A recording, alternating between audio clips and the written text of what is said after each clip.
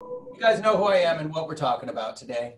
So fruit trees are a world of their own. So the reason I say that is um, they're really heavily bred, a lot like crops. You don't find corn growing in the wild. You don't find chihuahuas in the wild. In fact, if chihuahuas were left in the wild, they probably wouldn't survive incredibly long. They've been bred to fit man's needs or people's needs. And fruit trees are pretty much the same way.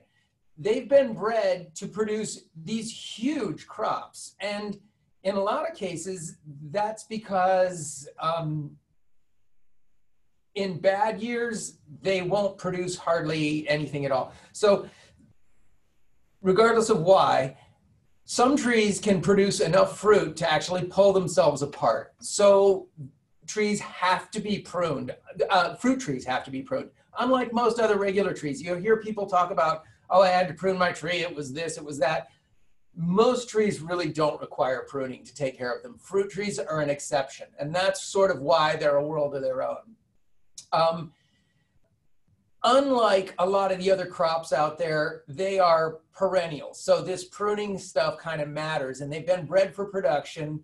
And nobody has bred very few fruit trees have been bred with pest resistance in mind, because even if you have the most pest resistant apple tree in the world, if nobody wants to eat the apples because they don't taste good, it doesn't matter.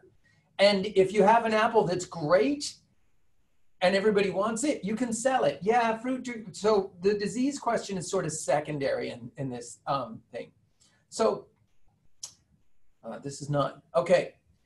So let's start talking about just the basics of fruit trees. So is this what a fruit tree system looks like? Anybody? Oh, you guys are all muted. We're not gonna do the question and answer thing. It's not gonna work that well on this one. So we'll just sit down and say, this is not what a fruit tree root system looks like. Although, that's sort of the popular imagination. And there are one or two trees in the world where the roots do mimic the top. Only one or two. Fruit trees, this is sort of an idealized idea of what the root system of a fruit tree looks like. It's at least closer to accurate, but back in the day, right after the Soviet Union, in the early part of the 1900s, early part of the communist revolution, they basically killed anybody who did too many controversial research projects. So this professor of fruit trees spent years excavating root systems just so he could figure out exactly where they were, and that was not too controversial. It was in a really deep soil. So you'll notice that some of the roots go down 10 feet here. And that's not always the case. Roots will only go down 10 feet if you've got 10 feet of topsoil, which he did.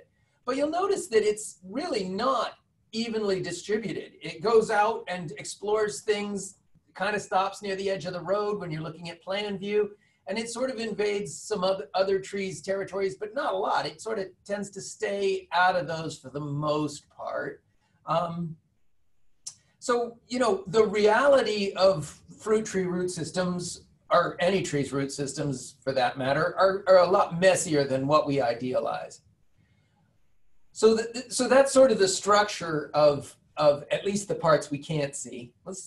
A little bit about the growth of roots, shoots, and fruit. You'll notice that when they graft this, it says stage 1, stage 2, stage 3. Instead of winter, spring, summer, and fall. And that's because they don't really quite fit into the winter, spring, summer, and fall. Trees don't read calendars, I guess, is the easiest way to say it. And the problem is also that, when these things occur is going to be a little bit more in California. It's going to be very different in California than it is in Minnesota. So suffice it to say that mostly in California, you've got root elongation occurring when you've got water in the environment. And then once things warm up a little bit and you start getting into February, March, you start getting the very first parts of the fruit formation. And these are flowers actually. And that's why you see in the middle of stage 1, this dashed line sort of being this sudden increase in the middle of winter or toward the end of winter. Those are the flowers. And so then you hit a slump in the flower production while new shoots are being produced right in the middle of stage 2.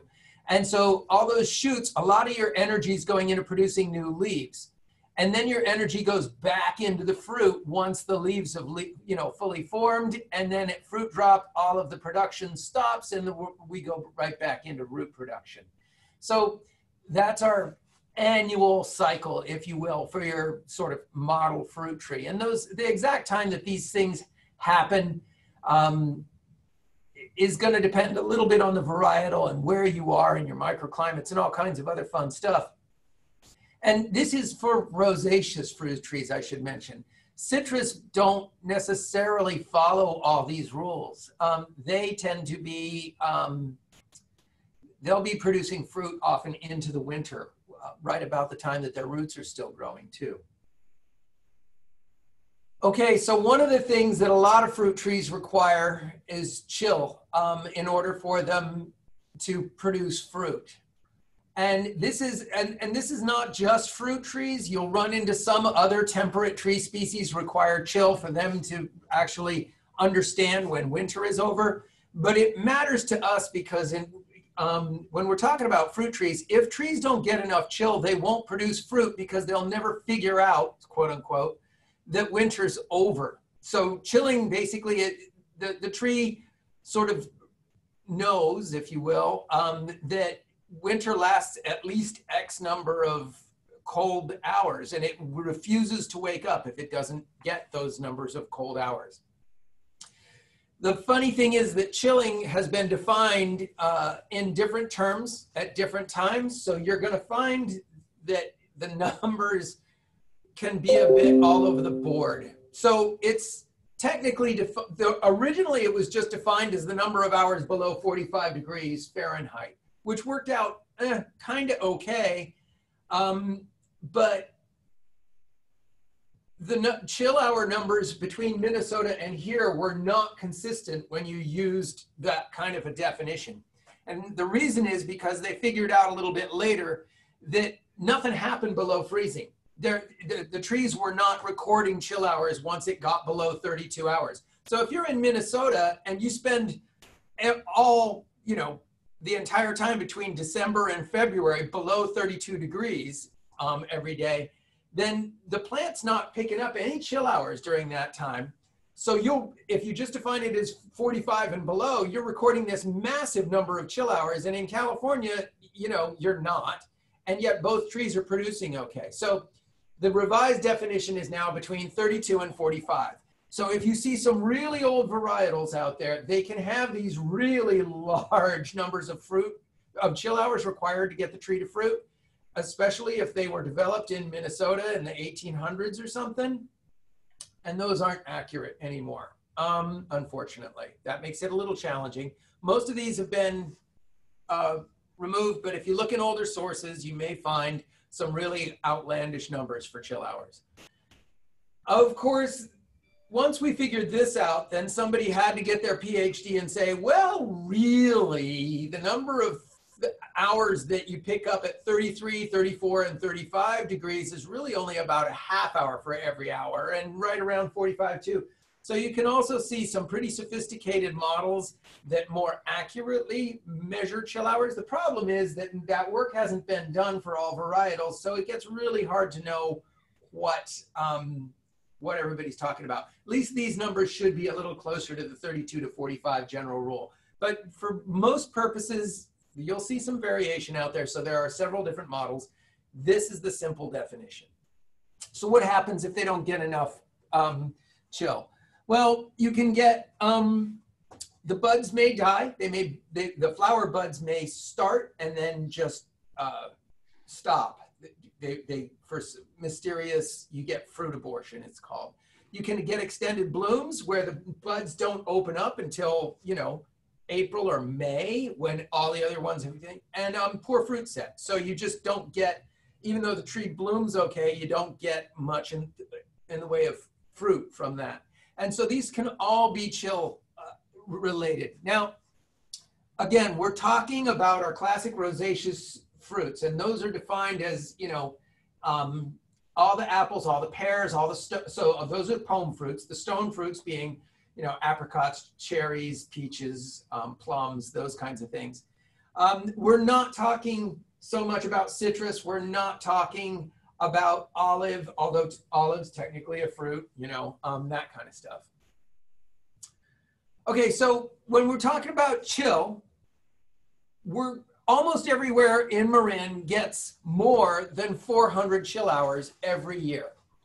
So if you're shopping for a fruit tree, you're pretty much guaranteed, at least for now, to be getting more than 400 chill hours, no matter where you are.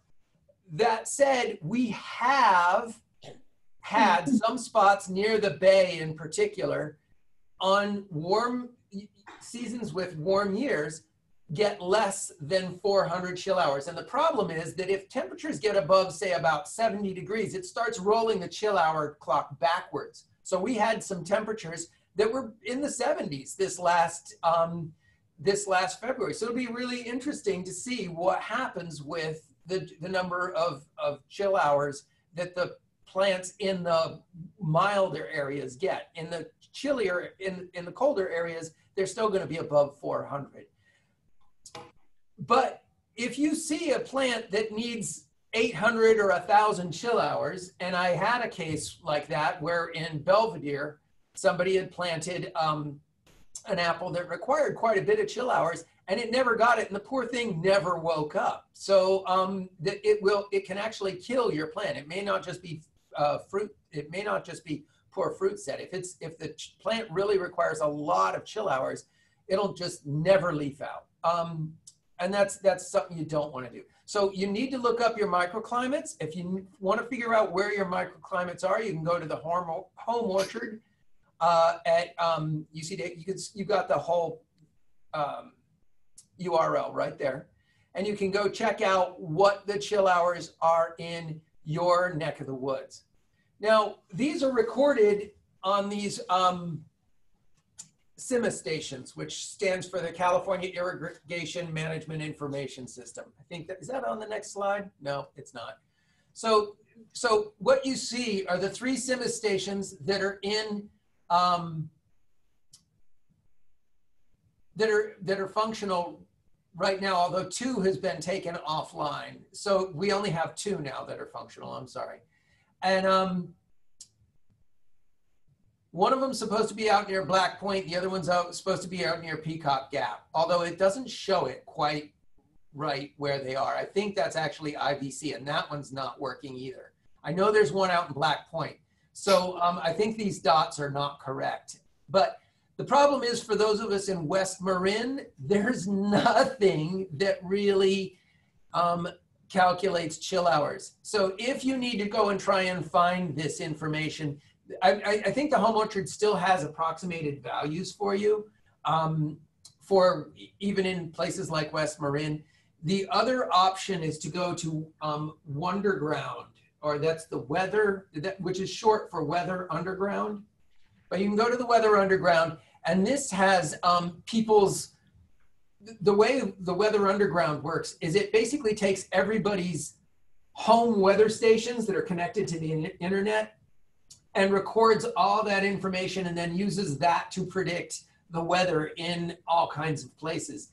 The problem with this approach is that the benefit of the California Irrigation Management Information System is that these stations are maintained and professionally calibrated.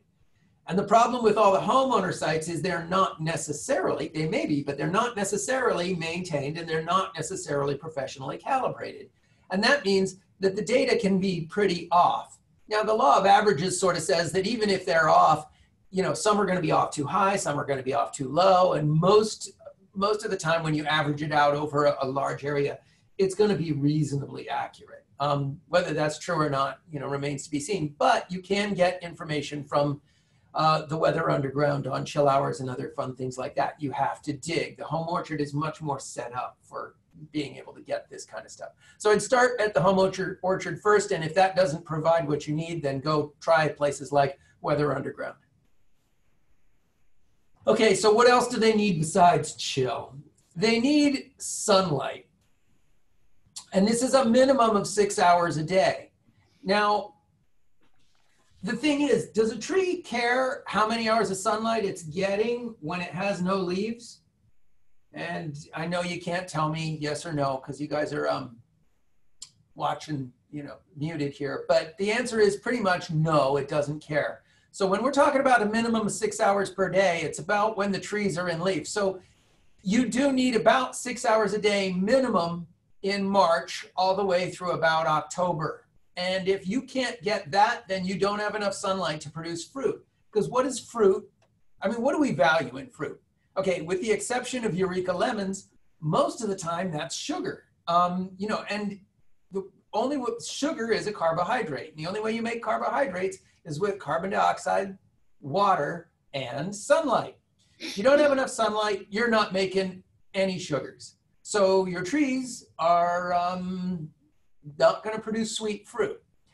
So you may be able to grow trees with less than 6 hours per day, but it may be pretty much a waste of your time. And the tree may simply not set fruit beyond a certain point.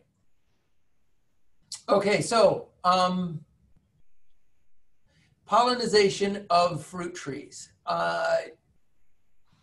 So you'll notice our pollination of fruit trees. There are two things. There's pollination and there's pollinizers. So pollinators are bees. They pollinate the tree. Pollinizers are the source of the pollen. So this is another fruit tree that provides the pollen that the tree may need to produce fruit. And this all goes back to some sort of self-incompatibility. So the reason that most trees require a different tree to pollinize them, or a bee to pollinate them with pollen from a different tree, is that the trees don't want to be inbred. So they don't want to accept their own pollen to fertilize their flowers because that's just not good genetics from, we all understand that, I think. And we don't want, even our close relatives, our potential mothers or fathers or daughters or sons to be the pollen source for our flowers. We want to cross out. So plants have developed what's called self-incompatibility. So they won't, if pollen is so closely related that it can recognize that pollen is self, the flower will not accept it. So we have bred trees to overcome that trait because half the time we're propagating these things by cuttings anyway. We're not growing them from seed, so we don't care. So we have found varietals in many trees that will pollinize themselves. In other trees, they produce grapefruit, but we haven't found a varietal that produces grapefruit and is self-pollinizing. So therefore, they have to cross out. So this makes things kind of messy because whether or not you require another tree to pollinize your tree depends on your varietal. So we're going to take a little quick look at what this might look like. Okay, so this is a pollinizer. This is a pollinator. Unfortunately, this pollinator has that big shiny varroa mite right on the middle of its back. But bees are our pollinators and we need them. Okay, so we're going to talk really quickly about pollinizer varieties for sweet cherries. Now, these are, you're going to need to look up what your fruit tree needs in terms of your thing, unless you're sweet cherries, and then it's right here for you. But here are some examples of the things that we, what is that one? Okay, so Bing and Lambert are two varieties that absolutely require pollination. And they can be crossed with black tartan, Van, and Rainier. Rainier requires pollination in order to do it, and it'll accept just about anything. So it's not very choosy about who it sleeps around with. Van, Lambert, black tartan, Bing, the whole 9 yards, it will cross with them. Royal Anne, on the other hand, is somewhat choosy, as befits Royal Anne's name, perhaps, and it will only cross with Van or black tartan. But look who, anyway, but black tartan and Van will cross with absolutely anything. So I don't know what that says about Royal Anne's taste in partners. And then you've got Lapin and Stella that are self-fruitful, so you don't have to worry about any of this mess. You can just plant those and they'll be great on their own. So, I mean, so you can sort of see it's not that complicated, but if you need to say, if you've got some cherries and you don't know what they are, you can pretty much say black tartan crosses with almost everything on this list. Van crosses with almost anything on this list. So you can say, oh, I can just go buy a Van or black tartan and I can plant it, and I've got a pretty good shot at having that be a good pollinizer for me. You wouldn't want to plant Royal Anne as your pollinizer. It doesn't cross with very many different things, especially, you know, if you're growing Bings, it's not going to happen. So, you know, some ways to think about how you're going to tackle the cherry thing. Ultimately, if you've got a fruit tree and it's flowering like mad and never sets any fruit, you might just go out and look for another fruit tree varietal, another of the same species, so another cherry or another apricot, whatever, that's flowering at about the same time, and get a cutting and try putting it in a thing of water and bringing it back to your tree. This is all the pollen it will take to get that tree to set a pretty good fruit crop. And if you figure that out, you know, and it's just a surreptitious little snip on one of your neighbor's trees, that kind of thing. And if it works for you, you could go get another snip the next year and go to the California Rare Fruit Growers where they have grafting trials, and you could graft that onto any kind of rootstock that you felt you needed that would be compatible. And you could have that there forever. Or you could just take a snip out of that tree every year when it's flowering and bring it in and get your thing. So it's not that difficult to overcome if you can find the right one. Okay, so that's sort of the flowering and pollination and chill hours and all the other good fun stuff. What about the soil requirements for fruit and nut trees? So we say requirements like it's this really hard and fast rule, and it's not. But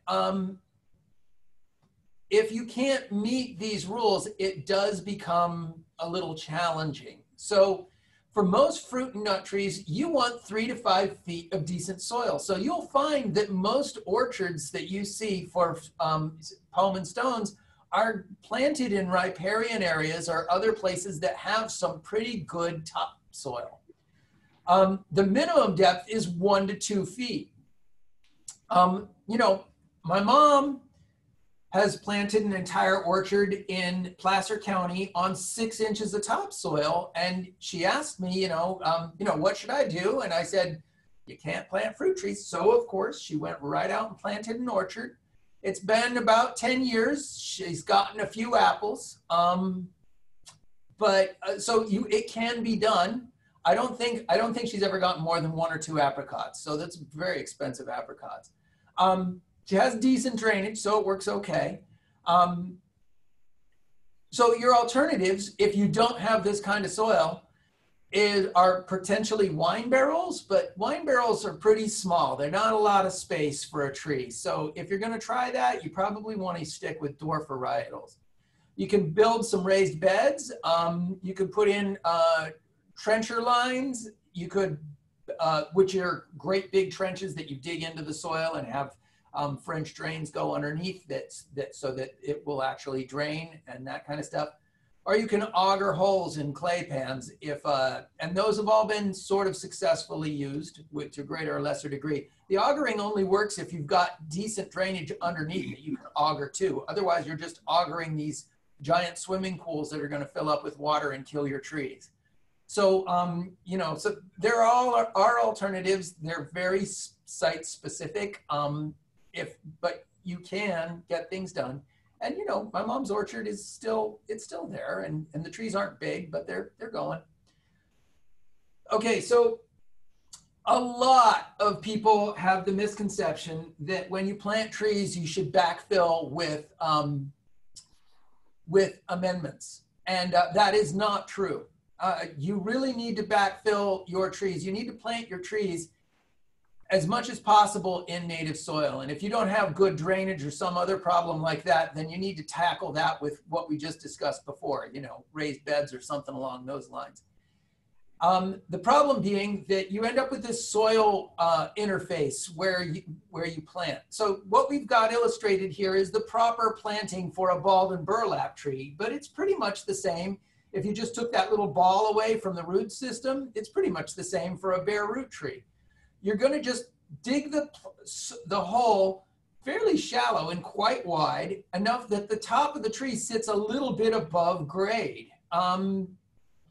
You want your root flare right at soil grade, but you can mound up to that root flare and allow the tree to, and then once you planted the tree, you want to backfill with native soil. You want absolutely no fill underneath the tree. You can put a little bit of amendment above the soil grade. See where that dotted line is, where the soil grade goes about halfway right through the root ball? That dotted line marks the line of where you want to just, below that line, you want to backfill with native soil. And above that line, where you, toward the mulch side of things, if you want to work some amendment into your soil, that's the place to put it. Because the amendment will inevitably break down and the soil will shrink away. And you don't want it shrinking away underneath your plant.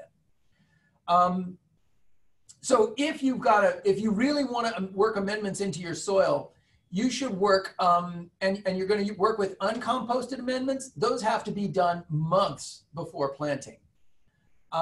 You don't want to amend soil, and even if you do composted amendments, those should probably be done also a month or two before planting.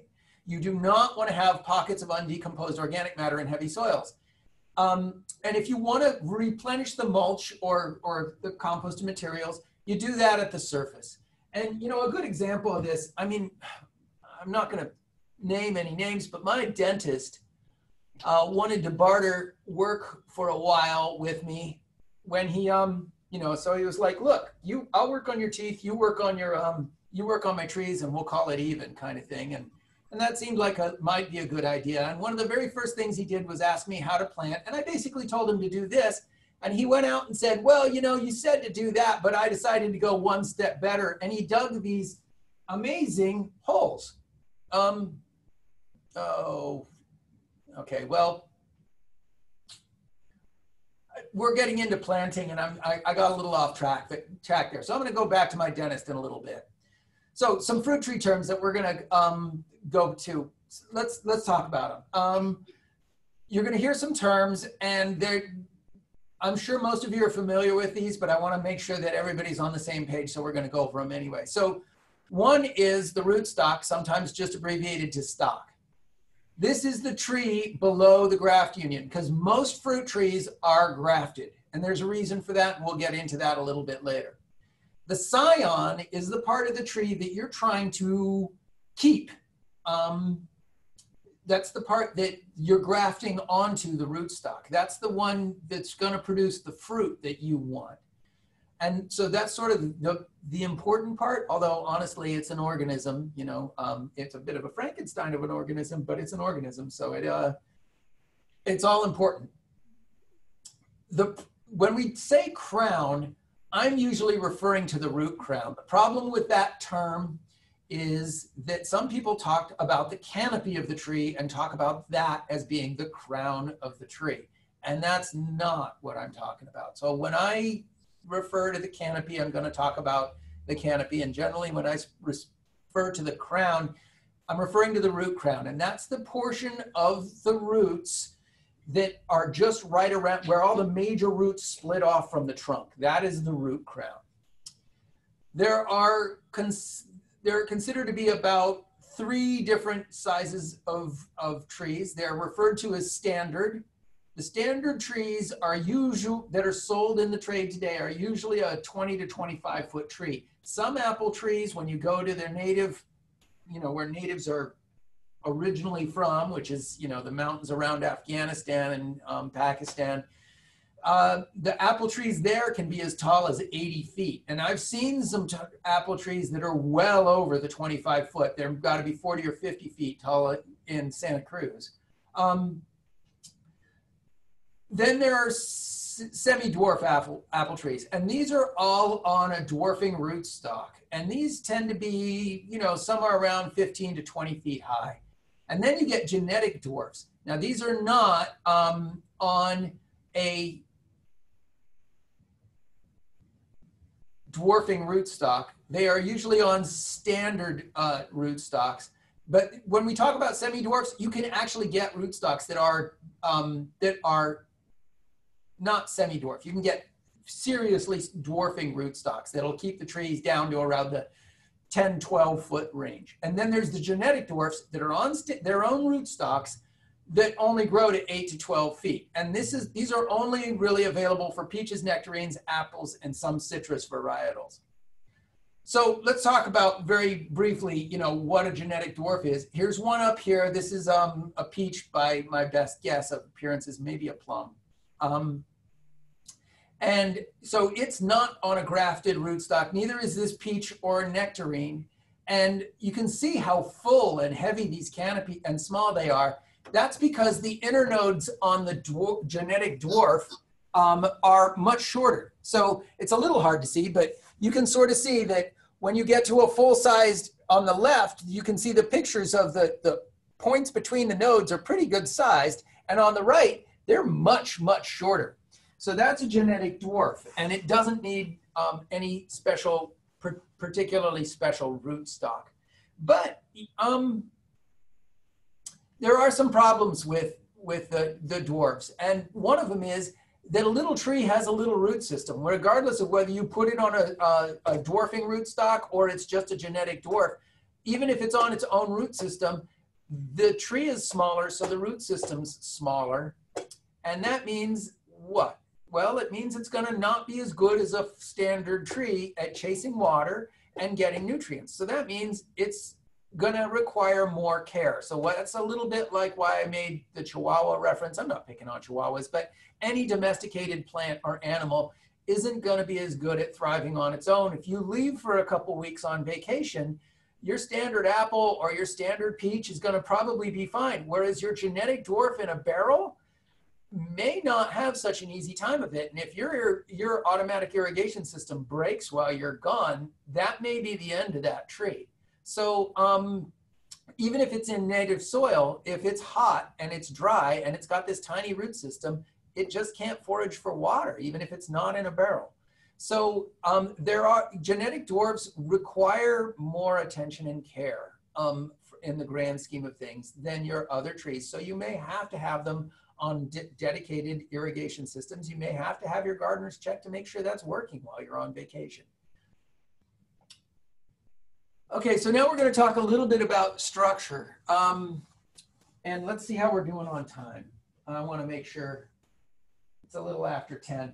I'm going to keep going, maybe more toward 10:30. I mean, everybody's at home. If you need to get up and go to the bathroom or whatever you need to do, please don't let me stop you. I know this isn't as much fun. It's not as much fun for me because we don't get to have a conversation back and forth, but we're doing what we can.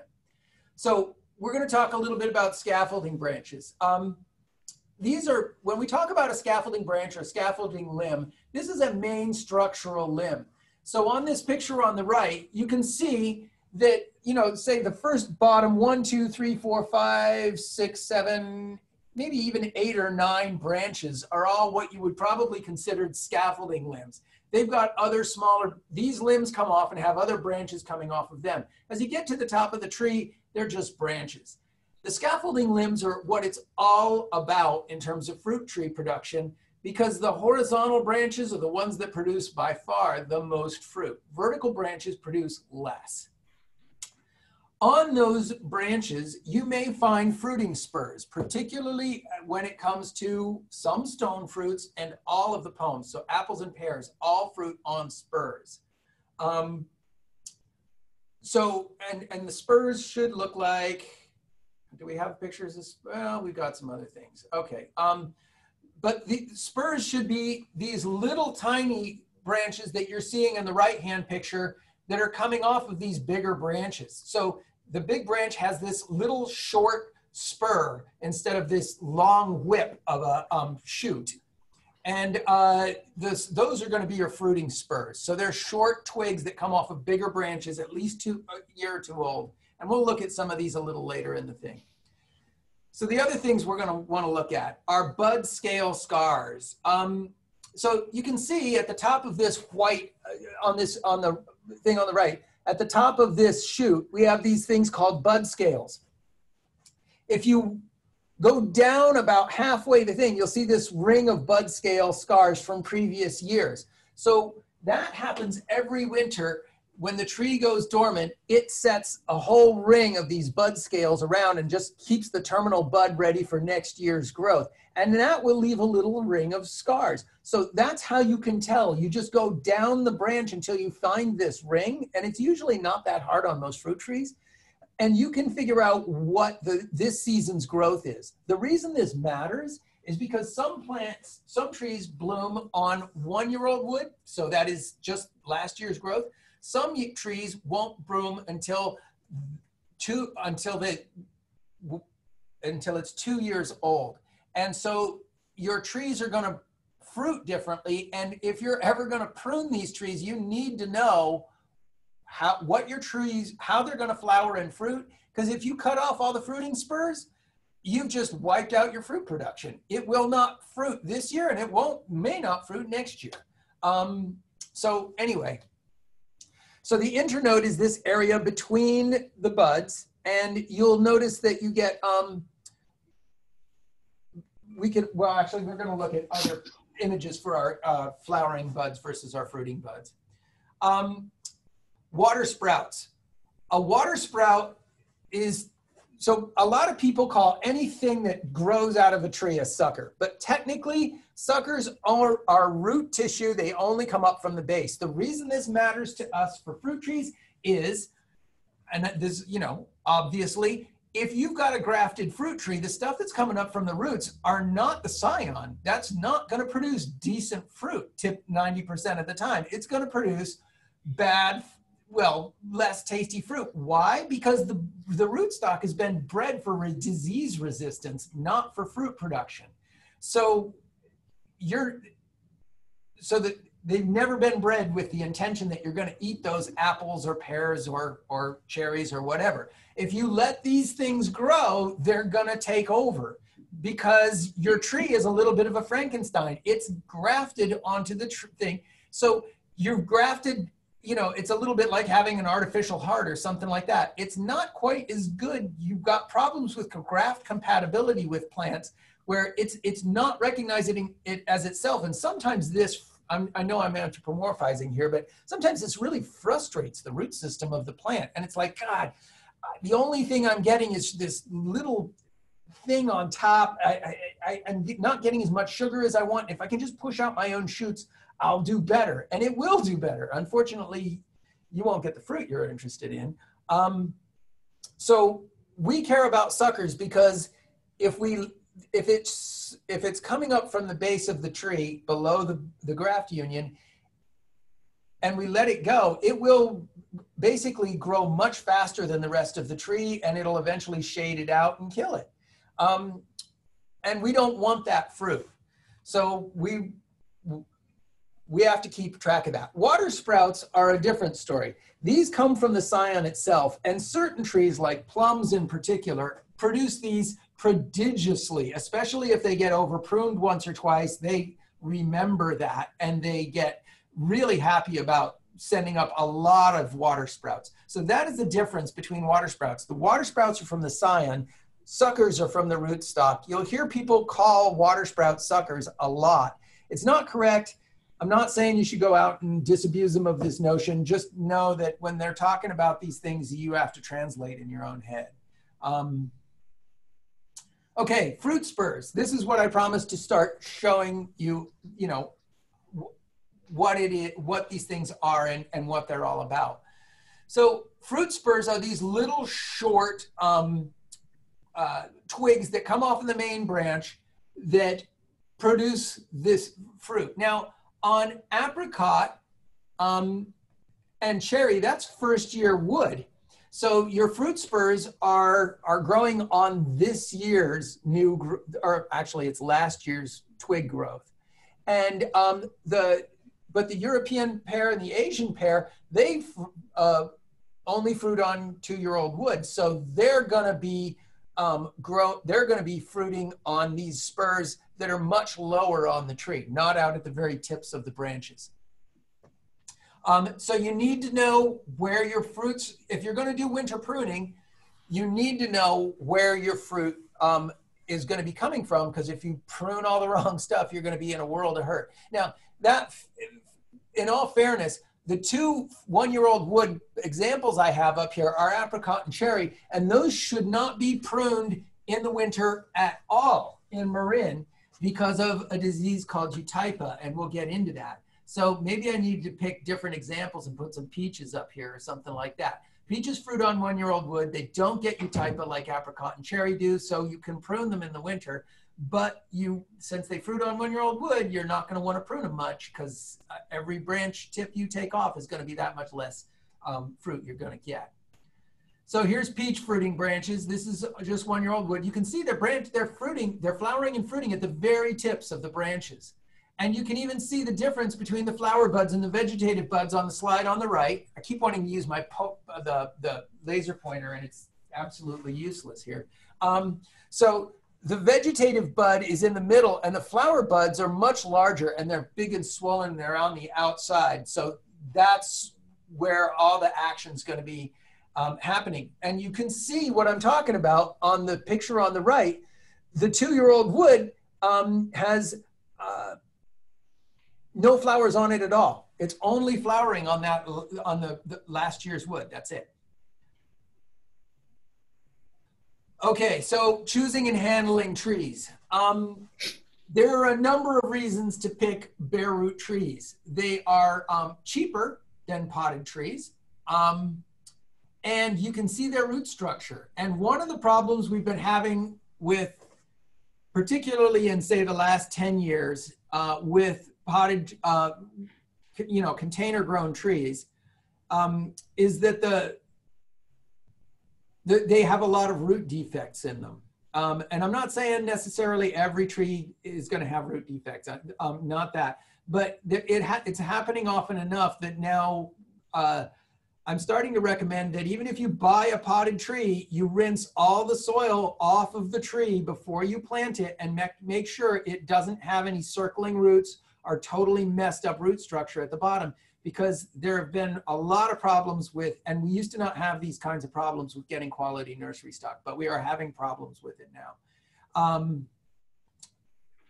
And so you need to be able to see the structure of the roots of the tree that you're planting. Because if it's got circling roots, you can plant the tree, but it's gonna sort of be doomed. And when I'm talking about circling roots, I'm saying that maybe when it was planted in a 1-gallon container, it's not a very big container. So a 1-gallon container might only be about this big. And if the roots are circling there, as the tree tries to grow out, it's gonna get strangled by its own root system unless you cut those roots before the tree goes in the ground. This is often not caught at nurseries anymore. So that's the kind of thing that we're trying to prevent. So if you order trees in the dormant season, I would encourage you to get bare root trees if you can. They're not available for citrus, for instance, so you're just going to have to grow citrus from whatever you get, and then you're going to want to wash the soil off of it before you plant it to check it. Bare root trees, you want to get something that's pretty small, 1/2 inch to 5/8 inch. You don't want to let your bare root trees dry out. So there's a number of ways you can store them if you're not ready to plant them just yet. Now, this is really mostly in an area where you might,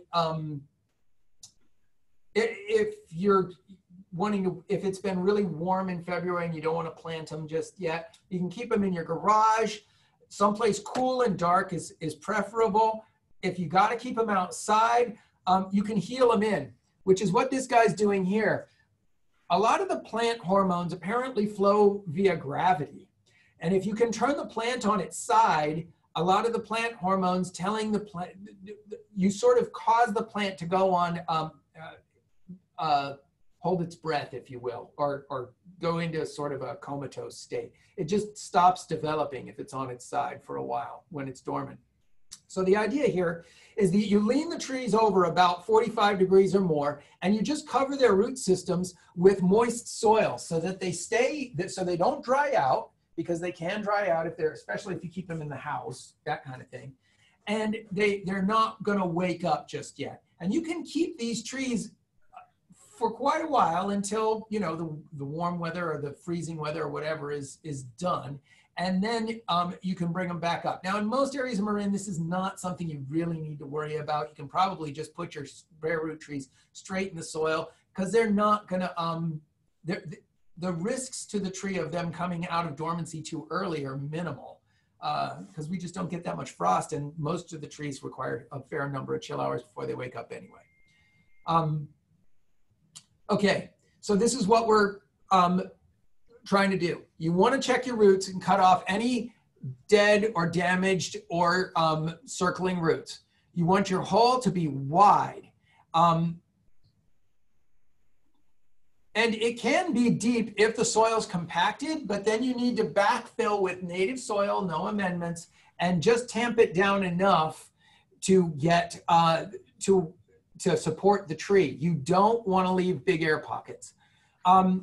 If you need to plant, if you're in an area that's is prone to flooding or doesn't drain well, then you can plant on a mound to help keep the plant, the crown dry, because the root crown is where a lot of oxygen exchange occurs. And if they stay too wet for too long, it can kill them. That said, I know all the Central Valley farmers are fond of using flood irrigation. There's a lot of reasons they use flood irrigation. As long as you don't keep it for weeks, it can do just fine. Plants can handle a little bit of flooding, particularly pears. And the reason the Central Valley farmers are doing it is because gophers love Central Valley farm soil. So if you flood that orchard for a couple weeks during the wet season, or even a few days, that takes care of the gophers for the year. So if you need to, you plant high because it reduces the chances of crown and root rot. You want your upper roots just below the ground. You want your graft union, which isn't illustrated here, to be well above soil. And you want to allow for soil settling, especially if you had to dig down and break up a compacted soil layer. You backfilled it just with the native soil, but there is some settling that's going to occur. So then you absolutely want to make sure you plant high enough.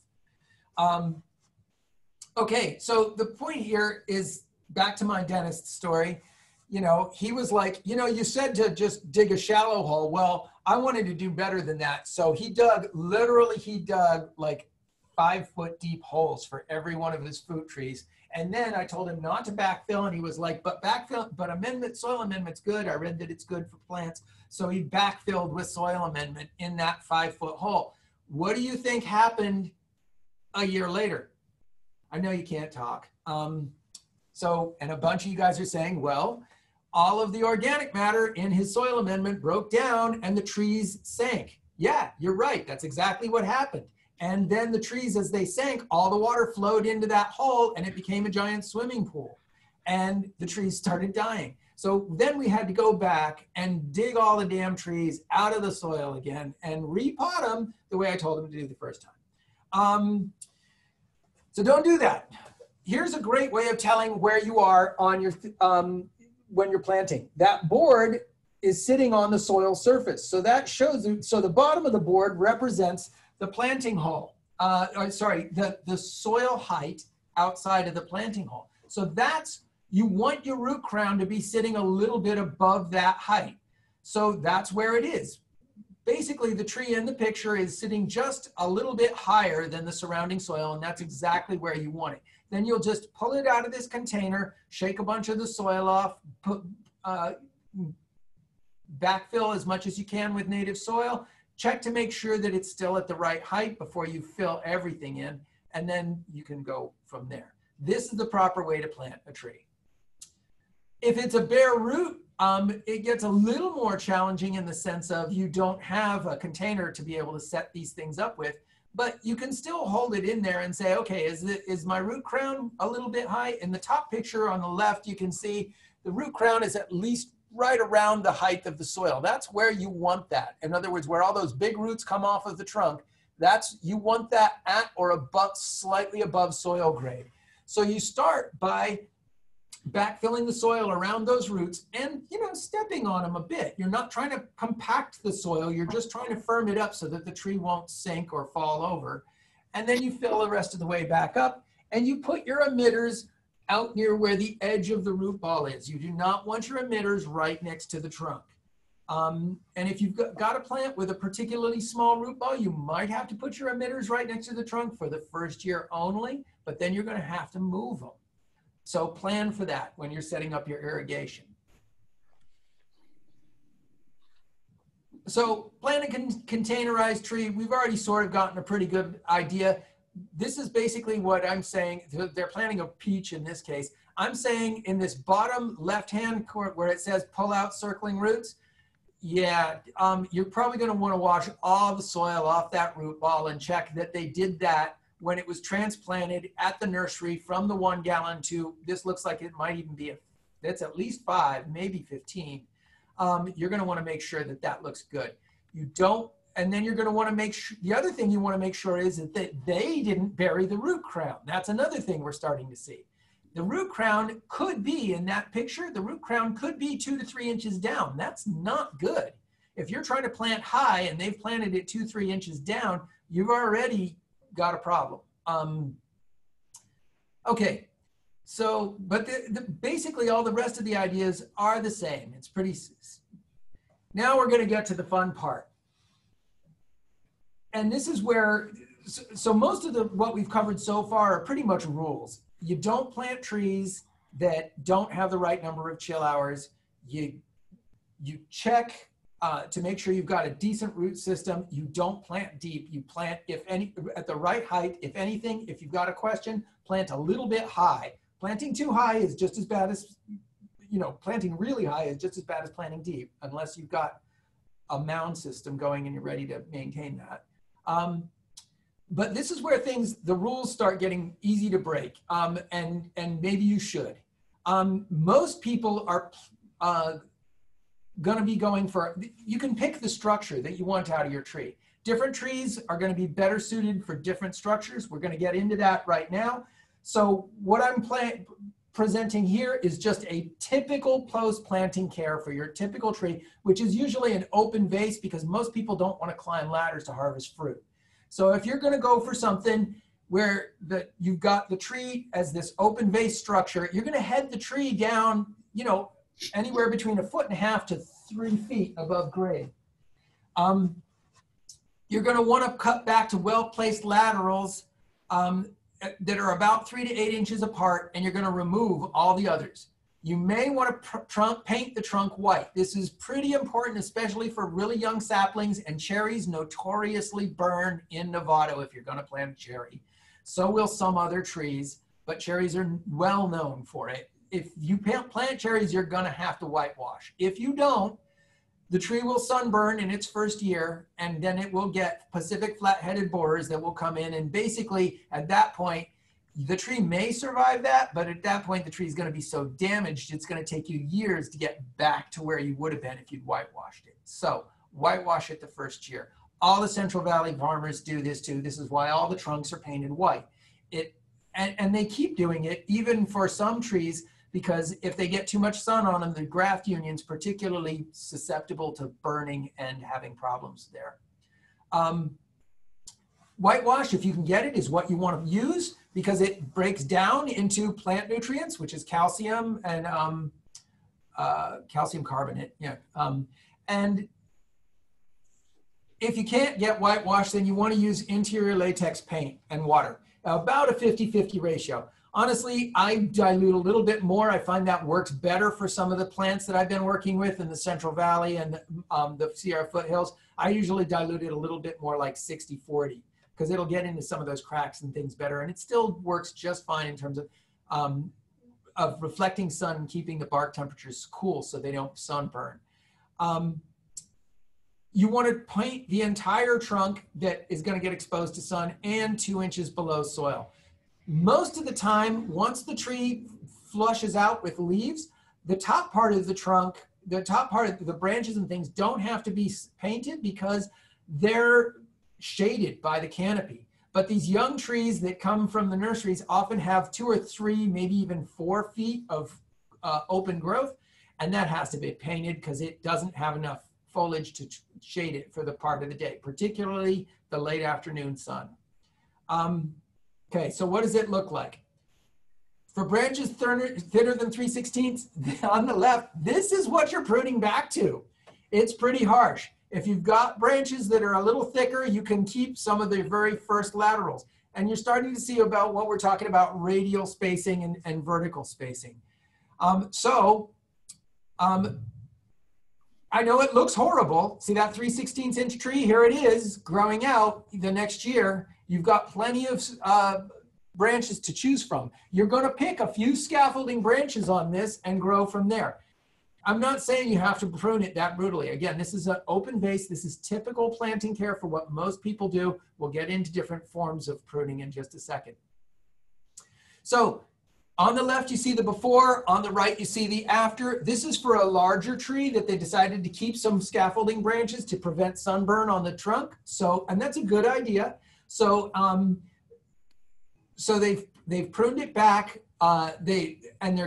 You can see the lateral branches. They're not necessarily going to keep all those lateral branches. A lot of those are just temporary branches that they're maintaining for the time being to keep the trunk from sunburning and allow the tree to perform, put up a little bit more of a canopy. And that's the idea. In the beginning, we're not trying to go for fruit. We're trying to get the tree to have the right structure and grow quickly soon.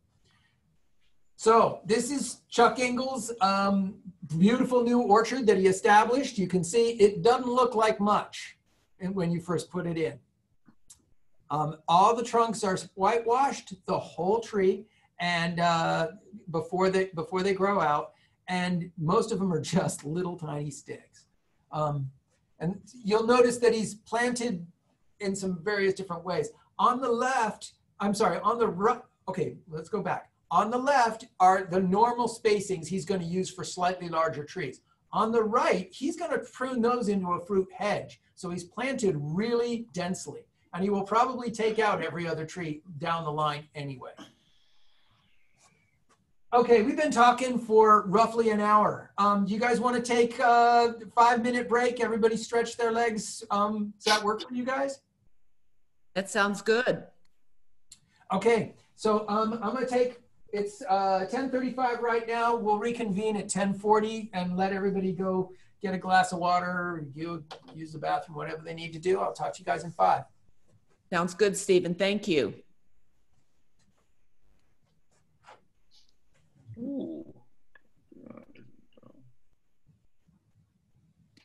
Okay. Susan? Can you hear me? Yes, I can hear you. Do you hear me? Yeah, so listen, I would like when Stephen comes back I'm here. to ask him all the questions that people have chatted. Okay, sounds good. Yeah. Yeah, there are quite a few questions. Before he starts his presentation. Yeah, when you guys take my picture off of here, or maybe I can do that. Yeah, you can take your picture off. Hide self view. Is that it? Yes, thank you. Cool. But we like seeing you, Susie. Well, you didn't see me. You saw my name. Well, now I just see your name.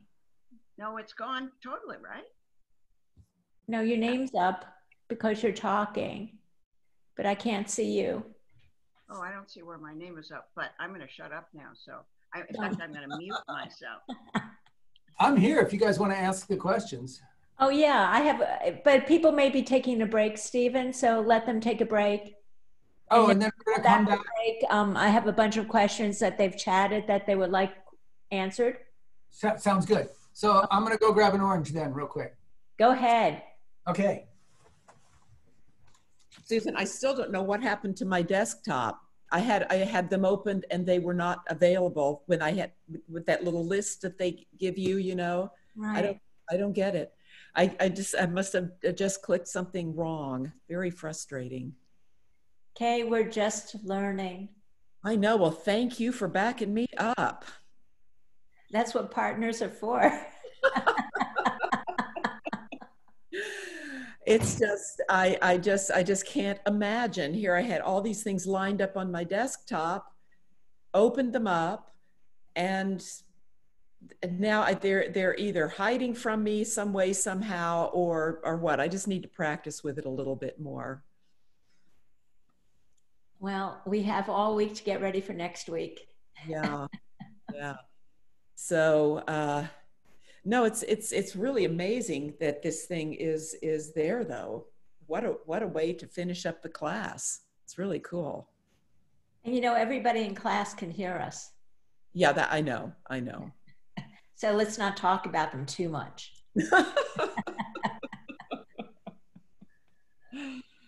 Oh yeah. Well, that's one thing about these kind of systems. You do have to remember that now I can't see anybody's picture right now, so I'm not sure what I did to cause that to happen. You're on speaker view. Speaker view. Can you see me when I'm talking? No, no. So let me so I can see let's see, let me see if I can see get my yeah, now I can see you. I had to find my little controls.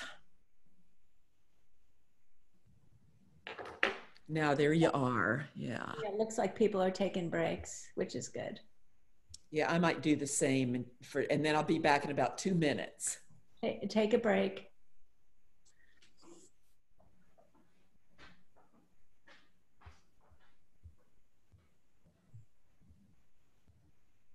Hi, Susan.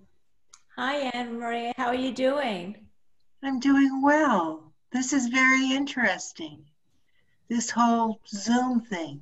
It is very interesting. We're all learning together. Yes, yes. I mean, I was really liking the classroom. I liked the classroom. And this is different, I guess, because we're being so restricted outside too, so we're here.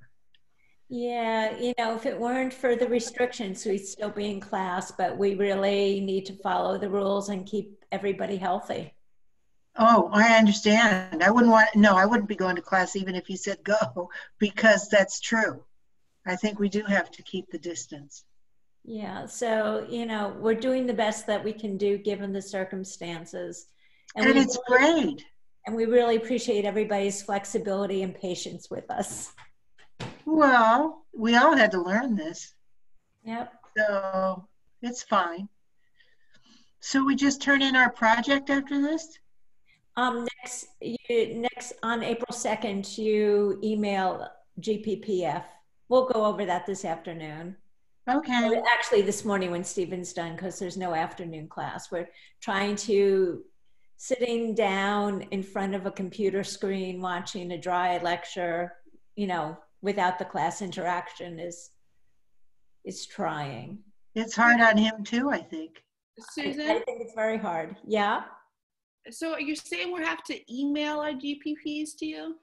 Just GPPG, the last one. Oh, okay. Okay, good. We're not going to have to figure out how to upload the whole thing? Okay. I was like, ah. No, we're just trying to keep it as simple as we possibly can, Isabel. Yeah. And so you guys will just email us the GPP, the last GPP, and we will email it to the GPPTAs who will go over them and then email them back to you. Okay. So basically we are on total email or Zoom or virtual reality right now. Yeah. And then we get the famous final. You get the final next week. It's not that hard. It's like doing homework, Anna Maria. That's all it's like. It's doing homework. That's why we canceled the homeworks. We're trying to make it easier. We're giving you an extra week to do the final. So you have 4 weeks of open book. That ought to do it. You'll have plenty of time, and it's a marathon, not a sprint. Got it. It just takes time. And you definitely don't want to procrastinate, though. Oh, no. I gave up that a long time ago. And then there's Rod Kerr, our co-president. He did it in 24 hours. Stayed up straight and decided he was kidding. Yeah, it's an amazing story. I don't see how in the world he did it. He said he just stayed up for 24 hours and did the final. Wow. Are we ready to start? So let's see if people are back. Let me look at my gallery view here. It looks like people are still. I think we have a few more minutes. Oh, do we? Didn't you say? Can we give them? Can we give them a few more, 3 more minutes, Stephen? Yeah. I got nothing else going on. Yeah, we're fine. Susan, I came back while you were describing the homework, new situation and GPPs.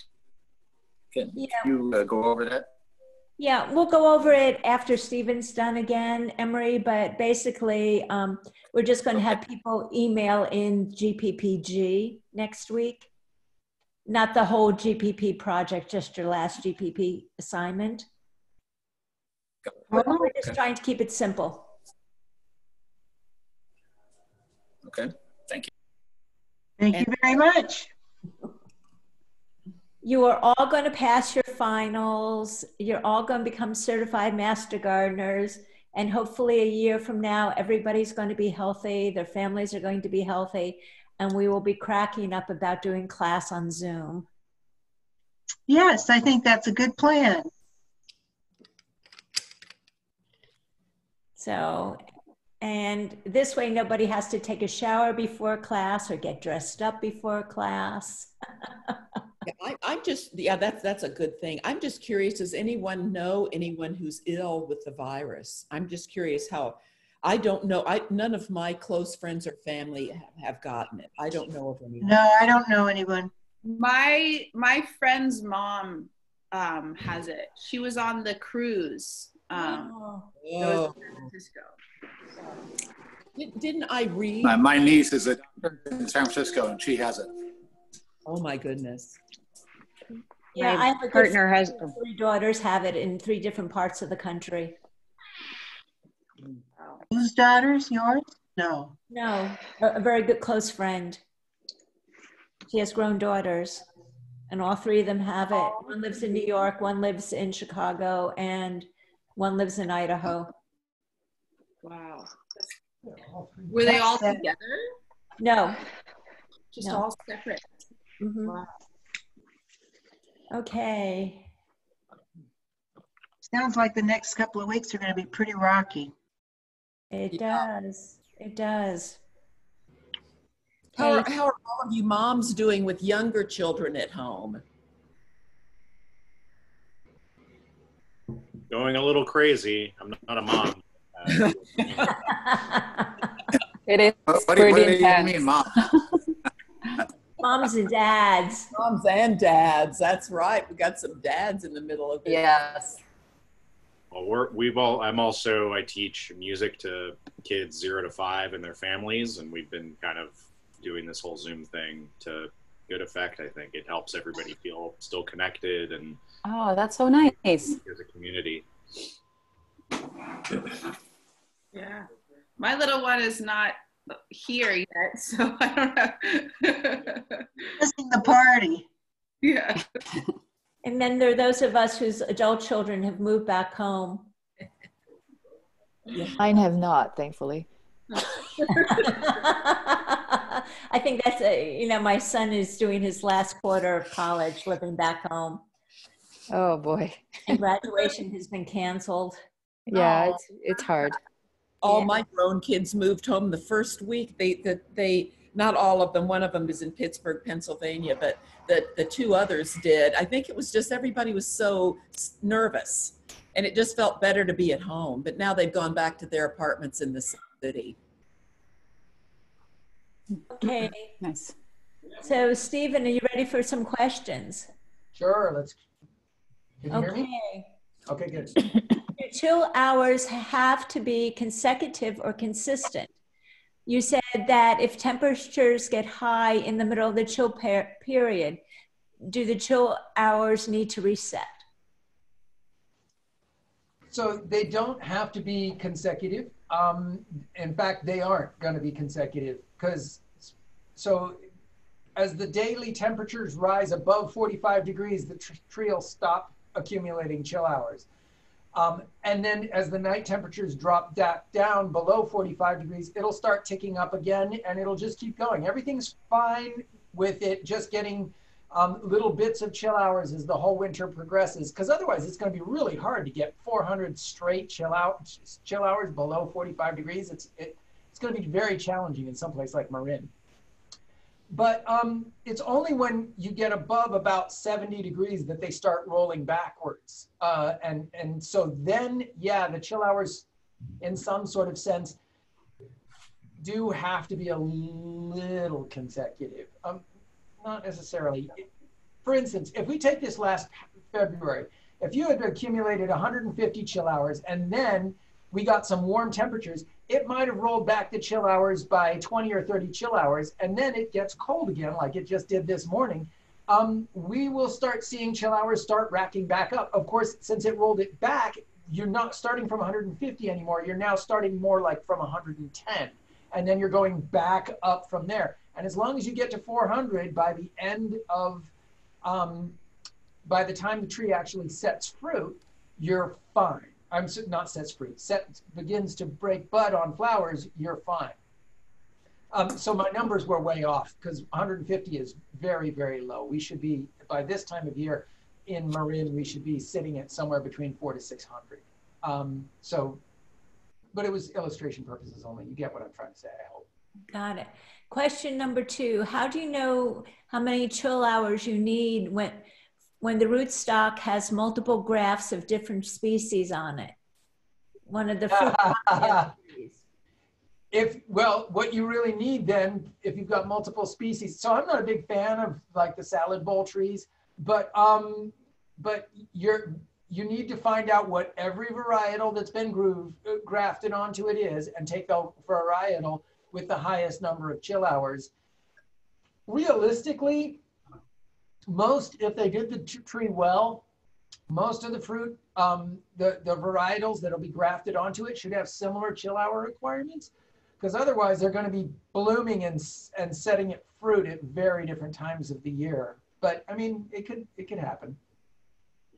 Okay. Will the fruitful varieties cross with anything? Will they act as a pollinator?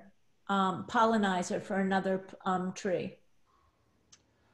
I don't believe they will cross with anything, because typically their pollen, because they will set seed, they'll set fruit with their own pollen. Their own pollen is going to be the first thing that hits them. So they're not going to necessarily you'll never know whether or not, they're going to do it. Because remember, the pollen only has to do with what's in the seed. The fruit is formed from the plant itself, not from any interaction with the pollen. The pollen is just used to make the plant understand, oh, I've got seeds, now I need to develop fruit. Boom, it develops fruit. So the pollen doesn't matter for what we're trying to get in terms of fruit. It just matters that we get fruit at all for some of the things. I don't know. Some of the varietals that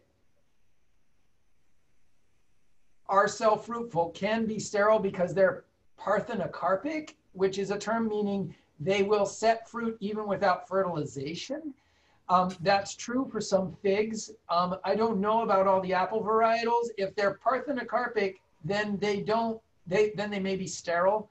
You'll need to check in with your you'll need to check in on with your nursery to figure out how that's going to function in your garden. Okay, so they wouldn't be a pollinizer then, or you don't know, it depends on You don't know. You'd have to take that on a case-by-case basis. It would depend upon whether it's a parthenocarpic tree that doesn't have to actually set fruit. If it's a sterile parthenocarpic tree, then it will not act as a pollinizer. If it's just self-pollinizing, then it could act as a pollinizer. Does that make sense? Yeah. As long as it's compatible with the other tree. So you're just going to have to look this up on a case-by-case basis. Does that make sense? Yes, that does make sense. Hold on a second. I'm going back to another question. Do spurs grow back if they've been cut off? Oh, hang on 2 seconds.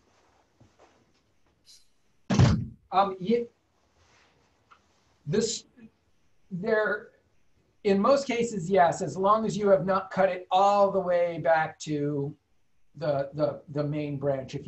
So there is something that's called spur reinvigoration that some orchardists practice, where they will snip some of the spur off because it's stopped producing so much, and that will get it to produce new first-year wood, and then the year after that, it will set new flower buds. And spurs tend to stay spurs, so as long as you don't remove the entire spur, it'll stay a spur.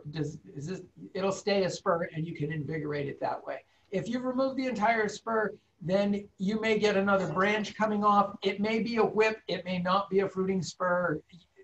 There's no way to know. It'll probably tend to be a fruiting spur. Most of your whips and shoots are going to be at, whip and shoot are the same. I'm using those interchangeably. Those are going to be at the branch tips typically. So yeah, your spur may grow back, but it's not a guarantee. It depends upon how it's pruned. Okay, so if you cut the roots of a new fruit tree to avoid the circling roots, does it hurt the tree? Oh, absolutely. But the transplanting the tree hurts the tree. Pruning the tree at any point in time hurts the tree.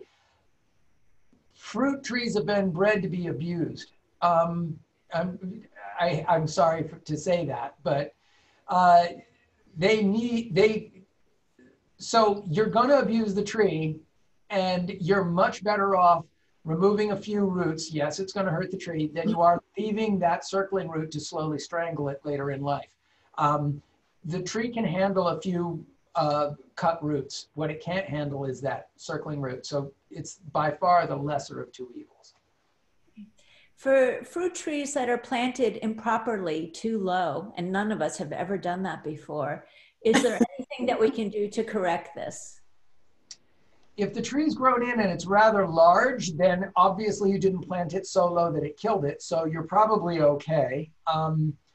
If it's small and you catch it before the tree's dead, yeah, you can dig the tree back up, replant it the correct way, and you'll be better off in the long run.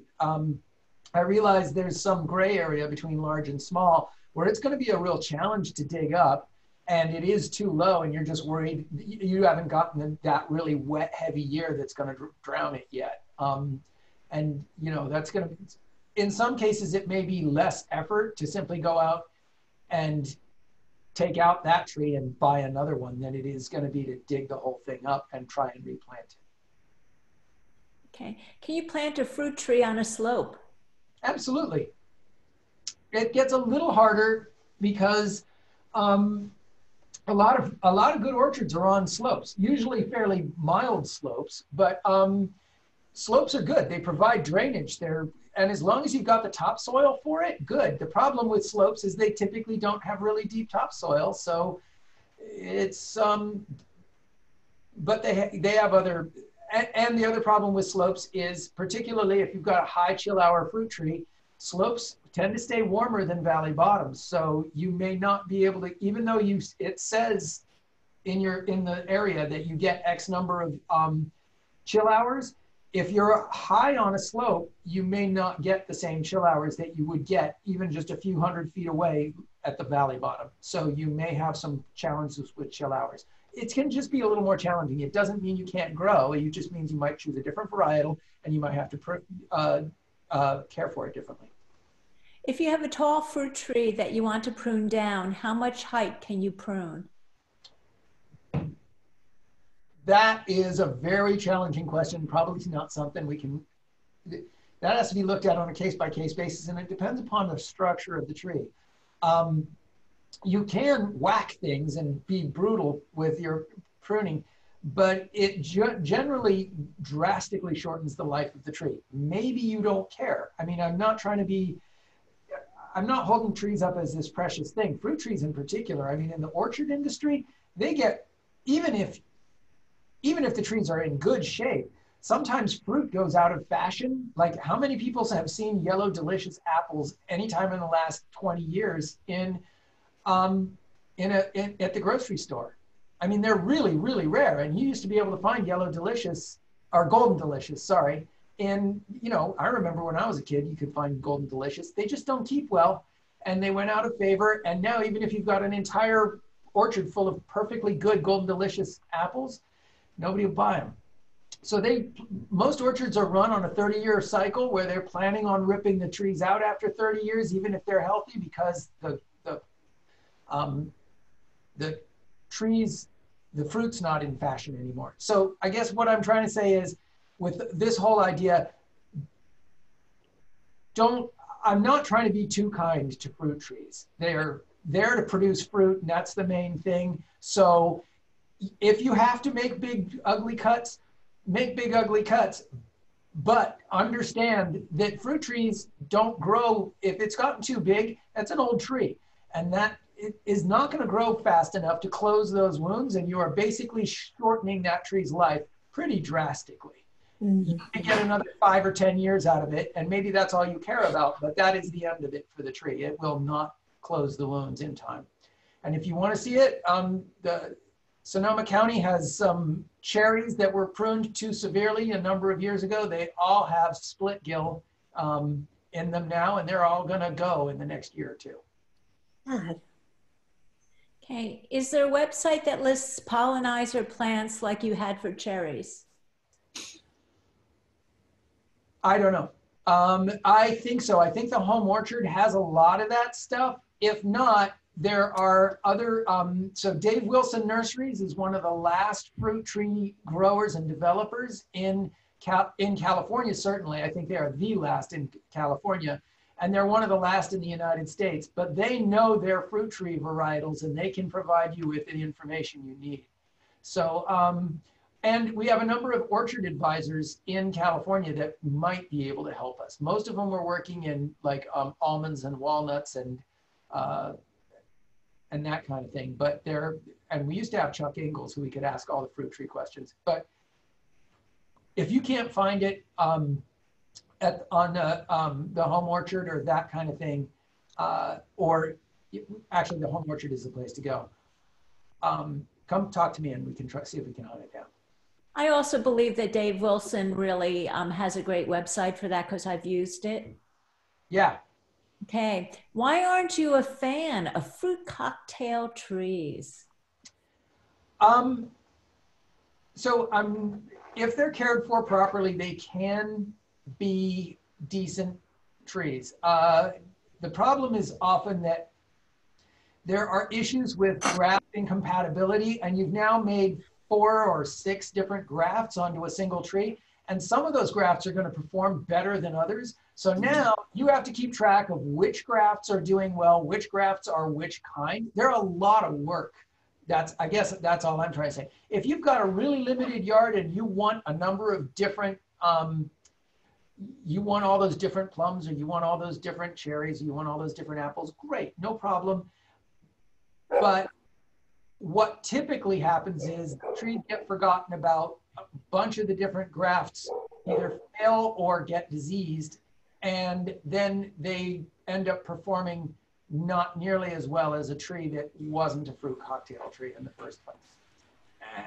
It's a personal choice, and you know, horses for courses. If that's what you can put in and you like it, you're willing to put the work in, great, no problem. I have no problem with other people having fruit cocktail trees. It's just not my garden.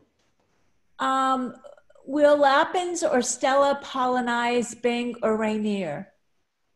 I don't know. We'd have to go back. Let's try that.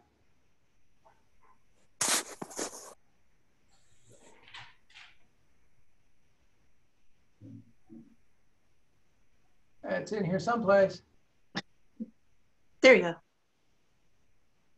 Bing will not be pollinized by lapin, and Stella. Oh, you're asking if lapin or Stella be pollinized by Bing or Rainier. It doesn't matter. I mean, yeah, they could potentially be pollinized. We'll never know because the fruit isn't any different when you cross. I mean, lapin fruit is lapin fruit. Stella fruit is Stella fruit. If it's pollinized by lapin or Stella, which are self-fruitful, that's the most likely pollinizer. If they're pollinized by Bing or Rainier, you'll never know by looking at the fruit. You just get the fruit. That's all you know. Does that make sense? Yes. Okay, thank you. Those are the questions for now. We're back, you're back at it. Okay, now, if I can only remember where I was. There. There? Oh, yeah, we were looking at Chuck's new orchard. There we go. Okay, so this is Chuck's new orchard. And what he was doing with these trees on the right-hand side of the screen that you can see that are all planted really closely is he was going for this fruit hedge he was calling for. You'll notice they're not nearly as dense as they once were. He planted them a little, perhaps too closely. So he has pruned these down to just a V shape. That's what he was aiming for with them. And having them all really close together meant that it was just one solid area, and he gets a lot of fruit out of this hedge that acts a little bit as a screen too. So anyway, that's the idea behind the fruit hedge that Chuck was a big fan of. And then this is our open vase tree on the left-hand side, just standard stuff. So that's what you're aiming for. So post-planting irrigation. So you got to water the trees in after planting because the root systems, even if the tree is not in leaf, this root systems still have to be in moist soil. If they're not moist, they will dry out because they are respiring. So they're burning, well, they're losing water, well, just sitting there. Not a lot, but a little. So if it's in a heavy soil and the soil's already wet, then you don't water because the risk that you have is that the roots go anaerobic. So when water is in heavy soils like clay soils, there's not very much air in there. And the roots on fruit trees have to breathe. And a lot of that respiration takes place at the root crown, but not all of it. And so if you put them in basically mud, they will drown and it will and it can kill them. So don't water if the soil is already moist, especially in heavy soils. Drip emitters should be 1 to 3 feet away from the trunk or a donut basin around the base of the tree. Drip and micro sprinkler irrigation are considered best, partly for just efficiency's sake. Furrow works, donut rings work, sprinklers can work. Sprinklers have the problem of getting a lot of water up into the canopies when the tree is in leaf, and that can cause some disease problems. So that's not preferred. The worst though is in a lawn, because sprinklers for fruit trees would only have to be run once a week or maybe not even that. A lawn generally needs multiple irrigations in a week, and that's where you really get disease issues going. Not just foliar disease issues, but root disease issues too, because the soil stays warm and moist all the time. And that's not what they really want to be doing. So when we're watering, the water should reach at least 2 feet deep. I don't know anybody that actually digs a 2-foot hole to make sure that the water is getting that deep down. So most of the time you just use a soil probe or a shovel and you check that it's still moist at 1 foot deep and you're probably fine. I don't know where these 2-foot recommendations come from. And then please understand that the water needs of your plants are going to change over time. So a small tree, 1 to 2 years old, will use about 2 gallons a day. Now, I'm not talking they'll be using 2 gallons a day now. I'm saying they'll be using maybe up to 2 gallons a day in the peak of water use, which is in early July. You know, on a warm summer day, they'll use about 2 gallons of water. A mature tree will use more than 50 gallons of water a day, peak irrigation. That doesn't mean you have to supply more than 50 gallons, because a mature tree hopefully is tapped into some water source that it can use on its own. So that's what it needs to survive. You're going to have to figure out what you need to supply out of that. The way you do that is by testing your soil, mostly in July, using a soil probe, saying, gosh, it's pretty dry, even 10 inches down. Maybe it's time for me to water, because if the tree had a lot of water, it shouldn't be dry 10 inches down. We can get into exactly why that is later. I'm happy to discuss, you know, well, okay, actually we'll talk about it very briefly now. Remember that fruit trees, like any other tree, have to trade with, they don't have to, they prefer to trade with fungi, mycorrhizal fungi. These are fungi that make associations with the roots, and the tree wants these. In fact, a lot of trees can't survive without them. The mycorrhizae get coated on their seed coats, and they fall into soils that have these things, because that's where they grow, in forests with other fruit trees around. And so the mycorrhizae are already there. When a seedling sprouts out, the roots colonized by the fungus almost immediately, and the tree sprouts and supplies sugars to the roots in the form of sugar water. And the roots supply all the nutrients, because fungi are really good at breaking down dead leaves and dead bugs and all the other stuff, and phosphorus deposits in the soil. And so they're good at gathering all that stuff. And every day the tree photosynthesizes, and every night the tree has water and it's got sugar, and it sends water down through its roots and feeds these fungi. The fungi then take the sugar water and take all the sugar. The water they use to exude, even in dry soils, the fungi will still work because the tree is bringing up water from deeper in the soil and supplying it to the fungi. That's why in California, even if it hasn't rained in 2 months, if you dig down around oaks and things like that, you will find water, the soil's kind of moist and damp down at 10 inches, 12 inches. And if the tree has enough water, you'll be able to tell, because the soil will be moist around the tree's root systems. The same thing's happening here. A mature tree uses 50 gallons a day. If it's not moist around the tree's root system, particularly, you know, the small feeder roots, you know the tree's pretty much out of water. So then you do need to start supplying it. So that's how you check the water. And you should check it in midsummer when water use is the highest, and know that that's how much water you need to supply your trees when things are dry and warm. And then you can taper off from there toward fall, because as the day lengths get shorter, the tree will need less and less and less water, because day length is the single greatest predictor of the single greatest driver of water use. Yes, a warm, hot, windy day may be short, and the tree may actually use more water, but that's 3 factors that you're putting all together that trump day length as the thing. Generally speaking, water use pretty closely follows day length. Okay, so that's why how we're dealing with tree water. Drip irrigation on bare soil looks like this. So it tends to flow not just straight down, but laterally. The heavier the soil is, the wider it will spread. One of the good reasons we like mulch around the base of these trees is it helps. So this is, you know, that's bare soil on the top, and the bottom picture is all those little feeder roots right around that drip emitter, finding it when you cover your lines with mulch. It not only helps keep the lines protected, keeps the water cooler, because you don't want warm water out there, but it allows the roots to get right up where the water is and get it. Micro sprinklers work pretty much the same way. They can be very water efficient compared to high pressure sprinklers like the Rainbirds that you are used to seeing. I'm not picking on Rainbird. Rainbird makes micro sprinklers too. I'm just thinking of the big ones that you used to see.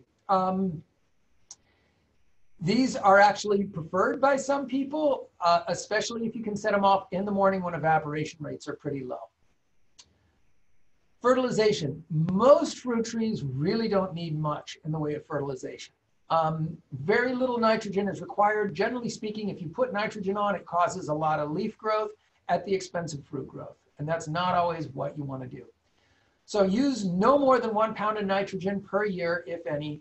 Too much nitrogen, it results in excessive growth and the shedding of lower wood. And in California, for the most part, other nutrients are usually sufficient. You don't need to add potassium and phosphorus to your soils. Most California soils have plenty of phosphorus. But if you live in Tiburon, so you have serpentine soils, all bets are off. And that's true, even we have certain strains of serpentine going through Novato and other parts of Marin too. It's California state soil. It's all messed up in terms of nutrient availability. So if you are struggling, do pay for a soils test, figure out what's going on with your soils, and that'll help you really dial in exactly what you need to do to get things right. And then, you know, the one good thing here is even if you're on a pretty lousy soil that's got nutrient imbalances, organic composts and amendments are usually very balanced, and they've got a lot of micronutrients in them too. So if you just apply those on a fairly consistent basis, you're almost guaranteed that's going to be pointing your tree in the right direction. It may not take care of all the nutrient imbalances that are potentially out there, but it's at least going to help a whole lot more than just putting in NPK. So, you know, these are what I'm talking about in pruning and what I'm talking about with fertilization. These are general guidelines. Again, if you're on serpentine, it would behoove you to take a test because you may have to fertilize in order to get your trees to go. So just realize these are rules of thumb. So let's talk about the basics of pruning real quick. All of your trees should look like this. We're going to talk about cuts. I'm pretty sure you guys all are familiar with the different kinds of cuts we can make. The idea is that a heading cut removes part of a branch or shoot. Not necessarily it's a cut made in the middle of it, not at a branch junction. So it's used to promote branch development, especially on young trees. But in my book, most of the time you need to know why you're making a heading cut, if you're making a heading cut. There are times and good reasons, but heading cuts are not the preferred cut. If you make your tree too thick with these, it can reduce sunlight penetration, get in the way of fruit production. So let's look at some tree responses to the heading cut. So what the different, these lines, these dotted lines you're seeing in the picture are the bud scale scars from different previous years' growth. So if we cut into second year growth, so as you can see on the left-hand side, all the growth is there, and the first year growth is just a straight shoot at the very end. And all of these are cutting into second year growth, and you're looking at the differential plant responses. I'm sorry, the last one, image D, is cutting into third year growth. You can see all the different plant responses to your cuts. So in image B, you have a very mild cut, and it is allowed the last 2 or 3 branches to be stimulated. Those last 2 or 3 buds that were dormant have now been stimulated to grow because you took off that the leader in A. And all 3 of them have been stimulated, but they're not growing as big as they are in image C. Where we've cut to C, we've only left those 3 branches. So the way you can kind of think about this is in image A, the tree has already allocated as much growth as it's going to put into that branch in the beginning year. And so it's doing the same thing in image B and C. It still has that same amount of growth that it's going to be, that it's sort of programmed into itself. And that programming happens in the summer. So image A it's just going to grow as much as it's going to grow. In image B, since it's lost all that top, it's like, oh, I'm going to grow back hard. So it puts out a bunch of new growth. And image C, that all that growth is put into, and it's in image B, I'm sorry, in image B, all the growth goes into those three ends. And you'll see in image B, the three bottom ones that are still dormant, they're still going to leaf out. They'll probably form fruiting spur. In image C, now that we've cut everything away except those last three, what would have become fruiting spurs now become shoots. And the tree, because the tree really, really wants to grow out of those last three buds, because those are the only three buds it's got left, and it's dedicated all its energy going into those. Once we cut back out of second year wood into third year wood, we are stimulating the branches, but it's not as much stimulation as we got in ABC. So pruning fruit trees gets complicated pretty quickly, and we can't possibly cover all of it. But this is the idea that when you prune a tree, it stimulates growth in different ways. I'm sorry, when you do winter dormant pruning of trees, it stimulates growth in different ways. When you summer prune, most of these effects don't happen nearly as severely. That's because the tree is still programming itself in summer. And when you start cutting these branches in summer, the tree can adjust for it and changes how it's going to respond that next winter. And these effects are not nearly as pronounced. And that's one of the reasons orchardists use winter pruning, because they know what kind of effects. You can get really strong effects with winter pruning. Maybe you don't want really strong effects, in which case maybe you should do summer pruning. But that's why people are doing, and the other reason people are pruning in winter is obviously there's a lot less foliage on the tree. So it's a lot easier to see what you're doing in terms of the overall tree structure. But that's about as far as we're going to go into, how to prune today, because really we could spend an entire weekend on a class on this at some point. Okay, so that is a heading cut. These are thinning cuts. This is when you're removing an entire branch or shoot. So this is what I was talking a little bit about when we were saying, if you remove the fruiting spur entirely, if you made a thinning cut, then you will simply, the tree will often just close the wound over, and you will have nothing left there. It's only a thinning cut if you remove to something large enough to take over. So in this example that we see on the right, if that shoot going up to the left that we see in the picture was a tiny little whip and it wasn't anywhere near the third of the diameter of the main branch, that would still be considered a heading cut, because that little whip won't be enough to take over the job that this whole branch had done, or that whole branch had done. But it is bigger than a third of the thing. It's almost half the size of that trunk diameter, or it is half the sum of that branch diameter. So it's going to do a fine job of taking over, and the tree will probably put out a few little sprouts there, but the remaining branch will be the new leader on that branch.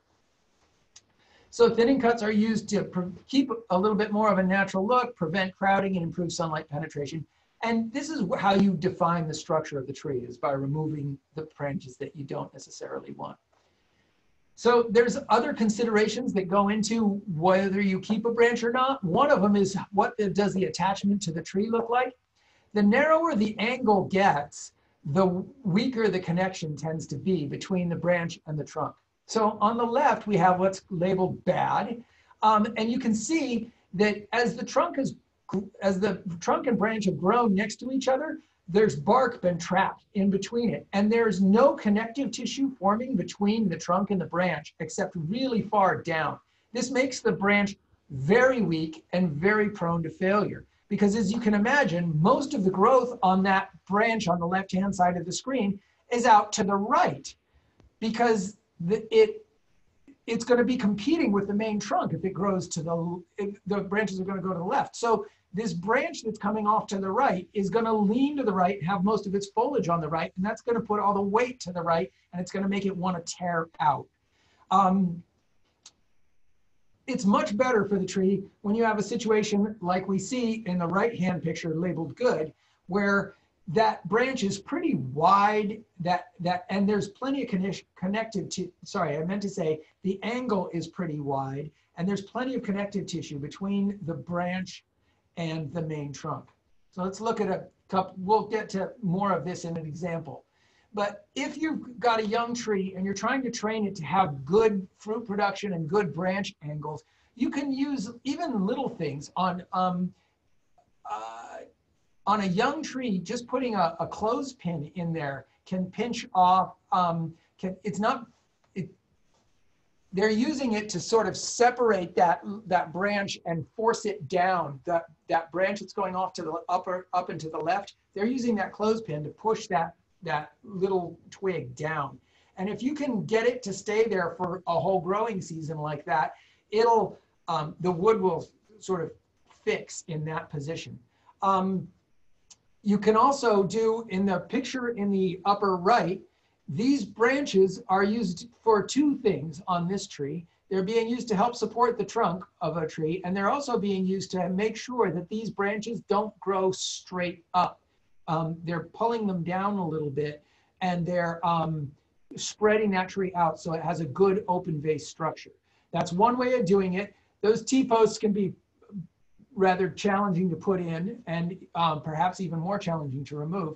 My favorite is this picture we have down on the right, which is sort of using what you've got. These are prunings from other trees where they've kept a little bit of a, you've got a branch with a Y crotch at the end, or a V, and they've cut a little notch into the base of the branch, and they're wedging these to separate out the lateral branches so that they form nice wide junctions. This is going to make the branches have good structure, and it's going to make them bear fruit better. So there's a good reason to do this kind of stuff. So summer versus winter pruning. Let's see, what are we doing on time? Okay. So trees are programmed, as I mentioned before, when they're in leaf during the summertime, they figure out how they're going to allocate their resources. If you prune in the summer, it stops the growth at the cut where you make it, and the tree can reprogram itself and then reallocate how it's going to go, what it's going to do next year. Winter pruning stimulates growth, and the tree is already programmed. It can't readjust things now. So it stimulates the growth from the remaining buds, and you can use that to help you control how the tree grows. And that's when we are using heading cuts, particularly to help shape the tree. But you're going to have to get to know your trees. Different trees respond differently. Now, within varieties, they tend to be the same because varieties are clones, remember, of the original tree. So you're not going to get a lot of variation within variety, but you will get variation in responses between different varieties. And thinning cuts really don't do, they behave pretty much the same in winter as in summer. So thinning cuts are a little more, well, I mean, the reason we like to use heading cuts in winter is because they are fairly predictable in what they do. Thinning cuts are more predictable because they pretty much stop growth. Okay, so as we mentioned, one of the big issues in Marin County in the last 15 years or so now has been the arrival of Eutypa. Eutypa is a fatal disease. It infects apricots very frequently, cherries a little less so, but it can infect cherries. We do not prune cherries or apricots in Marin in the winter at all anymore. We prune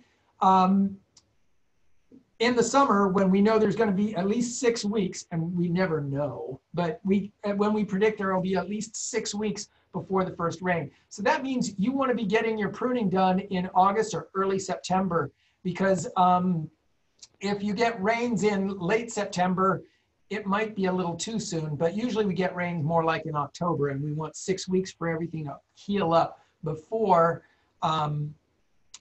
the rains come, because Eutypa is spread in rain and it infects wounds. And it takes a tree about up to 6 weeks to close.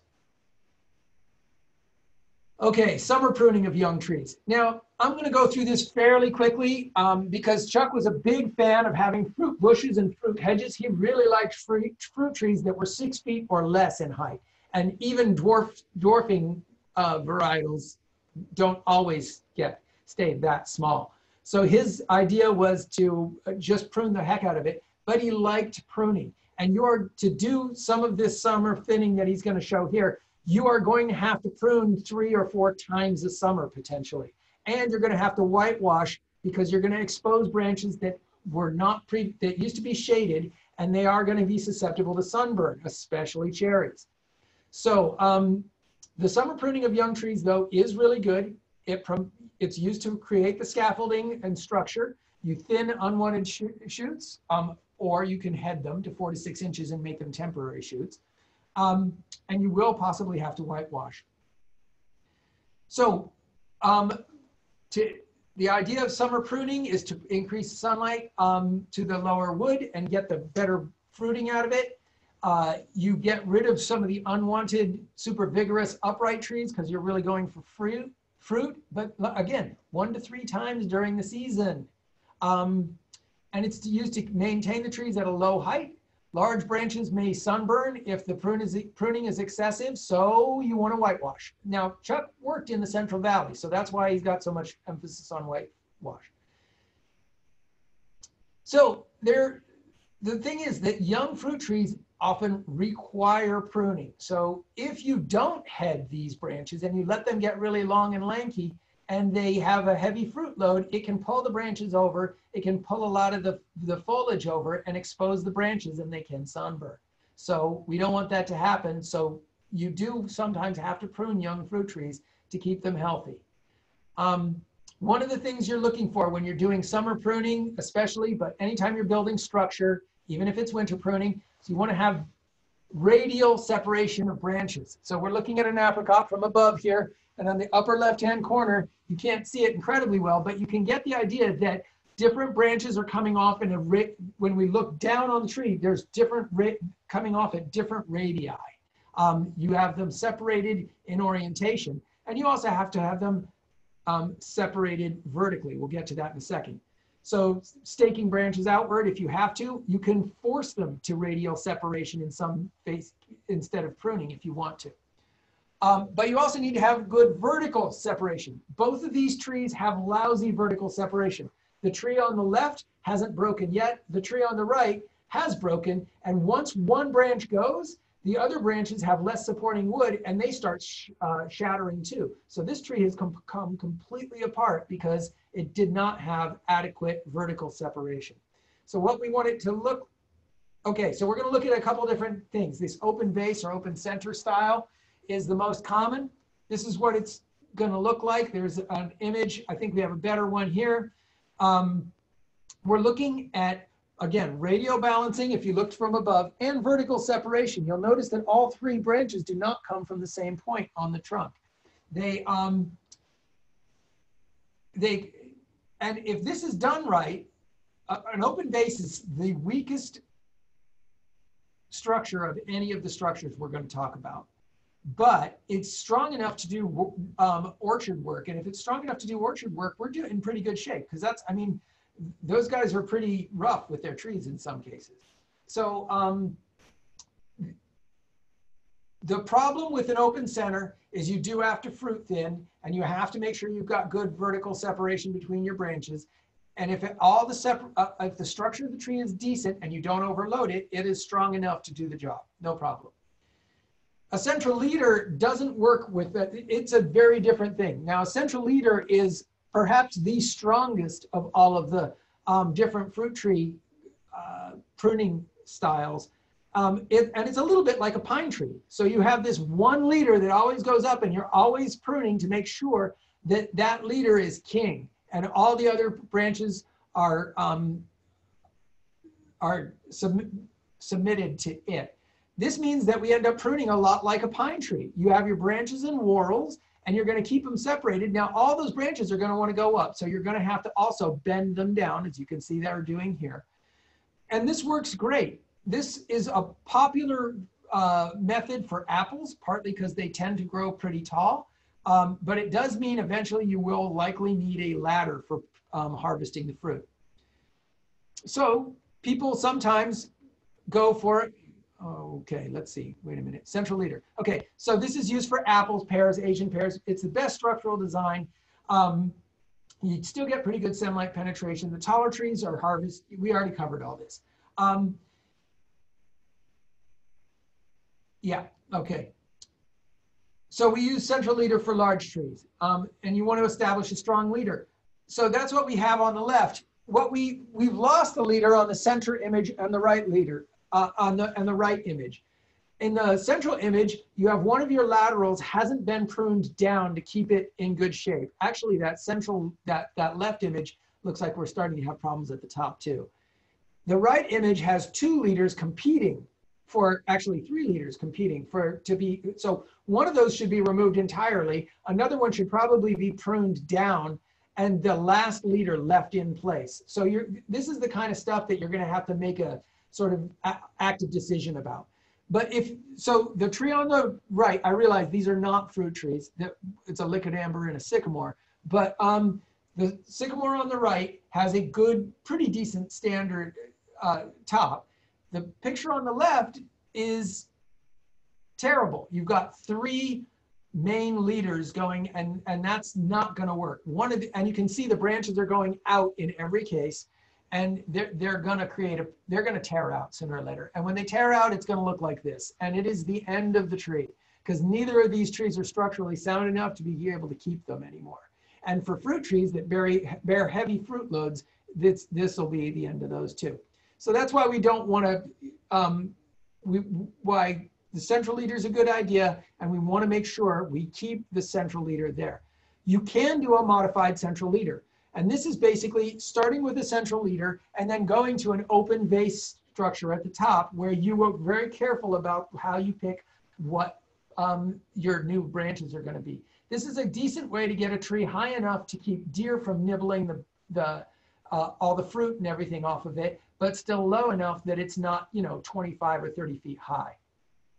So, so this is modified central leader or delayed open leader.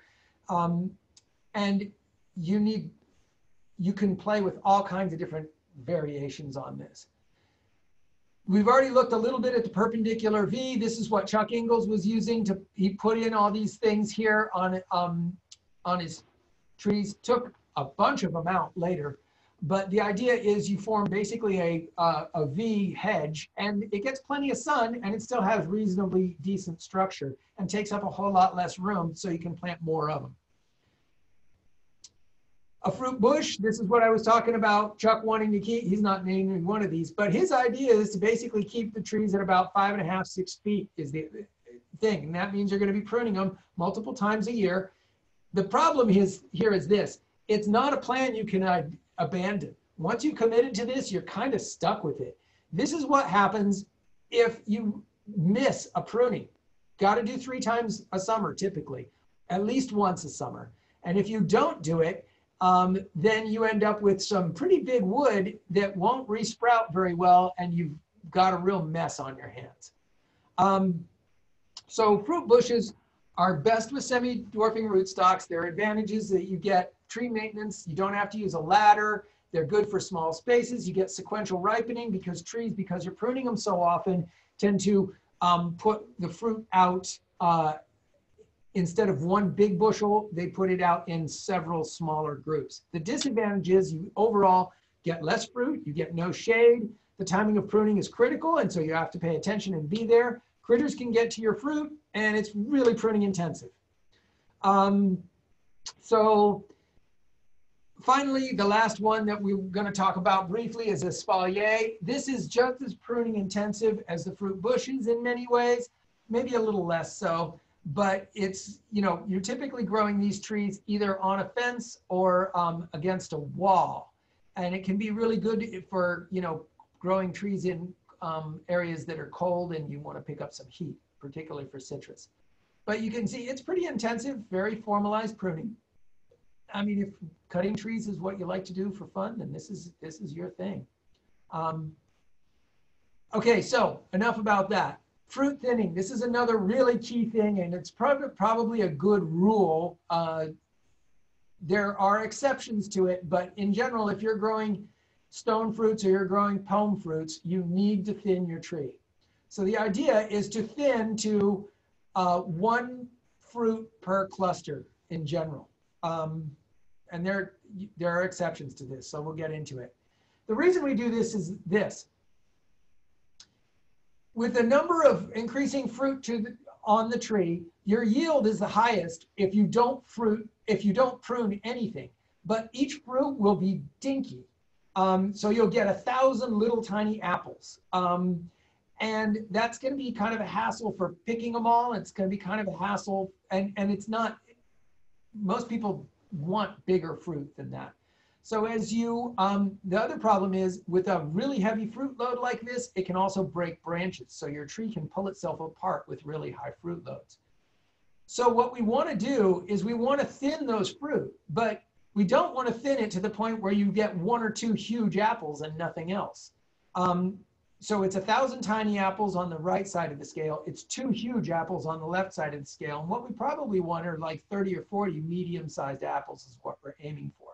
And that's where you get the best fruit without it being a huge amount of effort to pick and maintain. So fruit thinning increases fruit size, improves fruit color, can improve fruit sweetness, reduces the number of diseases, especially brown rot and codling moth, things that like tightly bunched fruits. Reduces problems with alternate bearing. I haven't explained what that is, but it's basically that a tree that produces a ton of fruit, because it's on the right side of the graph in 1 year, basically exhausts itself. It's used up a lot of its energy resources. So then the next year it sets very few fruit buds. Remember, the fruit tree programs itself in the summer. And if it's exhausted in the summer, it's like, I'm not doing that again. I'm not having that many kids. I can't handle it. Next year, I'm having 2 kids. So the next year, you get 2 apples out of your tree. And then the tree puts all its energy into new leaves, and it gets all feeling happy and kind of sexy, and it's saying, I'm going to have 1,000 kids next year. And you go into this cycle where it bounces back and forth between having 1,000 fruits 1 year and just 2 fruits the next year. If you thin fruits, you will have a fairly consistent yield year after year. So that's alternate bearing, and it reduces the problems with limb breakage. So how do we thin fruit? Let's see, well, how are we doing? We're getting close to noon. We're going to just get in there with hand pruners. That's one option if you can reach them. But the problem is that some fruit trees are taller than you can reach them. In fact, this person's fruit trees, of course, they show themselves pruning that nice branch they can reach, but you can see they've got a lot higher branches there. What are you going to do about those? Well, you can just put some end of a rubber hose on the end of an old broomstick and whack them, and that'll knock some of them off. Notice you're doing this when the fruits are still quite small. These are, I think these are, by the looks of it, apricots. So you're trying to do this when they're quarter-sized or maybe dime-sized to try and knock some of the fruit out so that the tree will have fewer that it has to mature. You can use a number of different things, heavy wire, rubber hose, or fan belts from a car, and you can use those to pull fruits off a little more selectively if reach is a problem. You want to time this right, so you're looking for when you've got, the fruit somewhere around 3/4 to 1 inch in diameter in late April or early May. And the spacing depends a little bit on your varietal and the tree vigor. The fruit ideally shouldn't touch at harvest. So that means you got to be able to predict. That means peaches need 4 to 6 inches of clearance. Apricots need 3 to 5 inches of clearance. And apples, you want to thin to 1 fruit per cluster, or about 6 inches across. Pears, you want to thin to 1 fruit, except Bartlett. And Bartlett, you don't want to thin at all. Okay, so flowering and fruiting problems. So what happens when we get few to no flowers? Well, it can be due to a number of things. Perhaps most common is lack of chilling, but if you've picked the right varietal and it was a cold year, it could be that it was simply exhausted from last year. So that alternate bearing thing we were talking about, when it's overcropping last year, it'll be exhausted this year and it won't set fruit. It can be because of severe pruning or people cutting off fruit spurs, or it could be that the tree's too young. And sometimes it means that you've got such a severe grafting compatibility problem, the graft didn't take well, that you've got something going on between your scion and your rootstock, and they're not getting along well enough to provide the top with enough water or the roots with enough sugar, and you just have to regraft or perhaps replant. Okay, so those are all potential reasons to not flower. What if you're flowering just fine, but your fruit is dropping? Well, some of it's normal. Some of it, sometimes, depending upon the varietal, citrus is pretty notorious for this.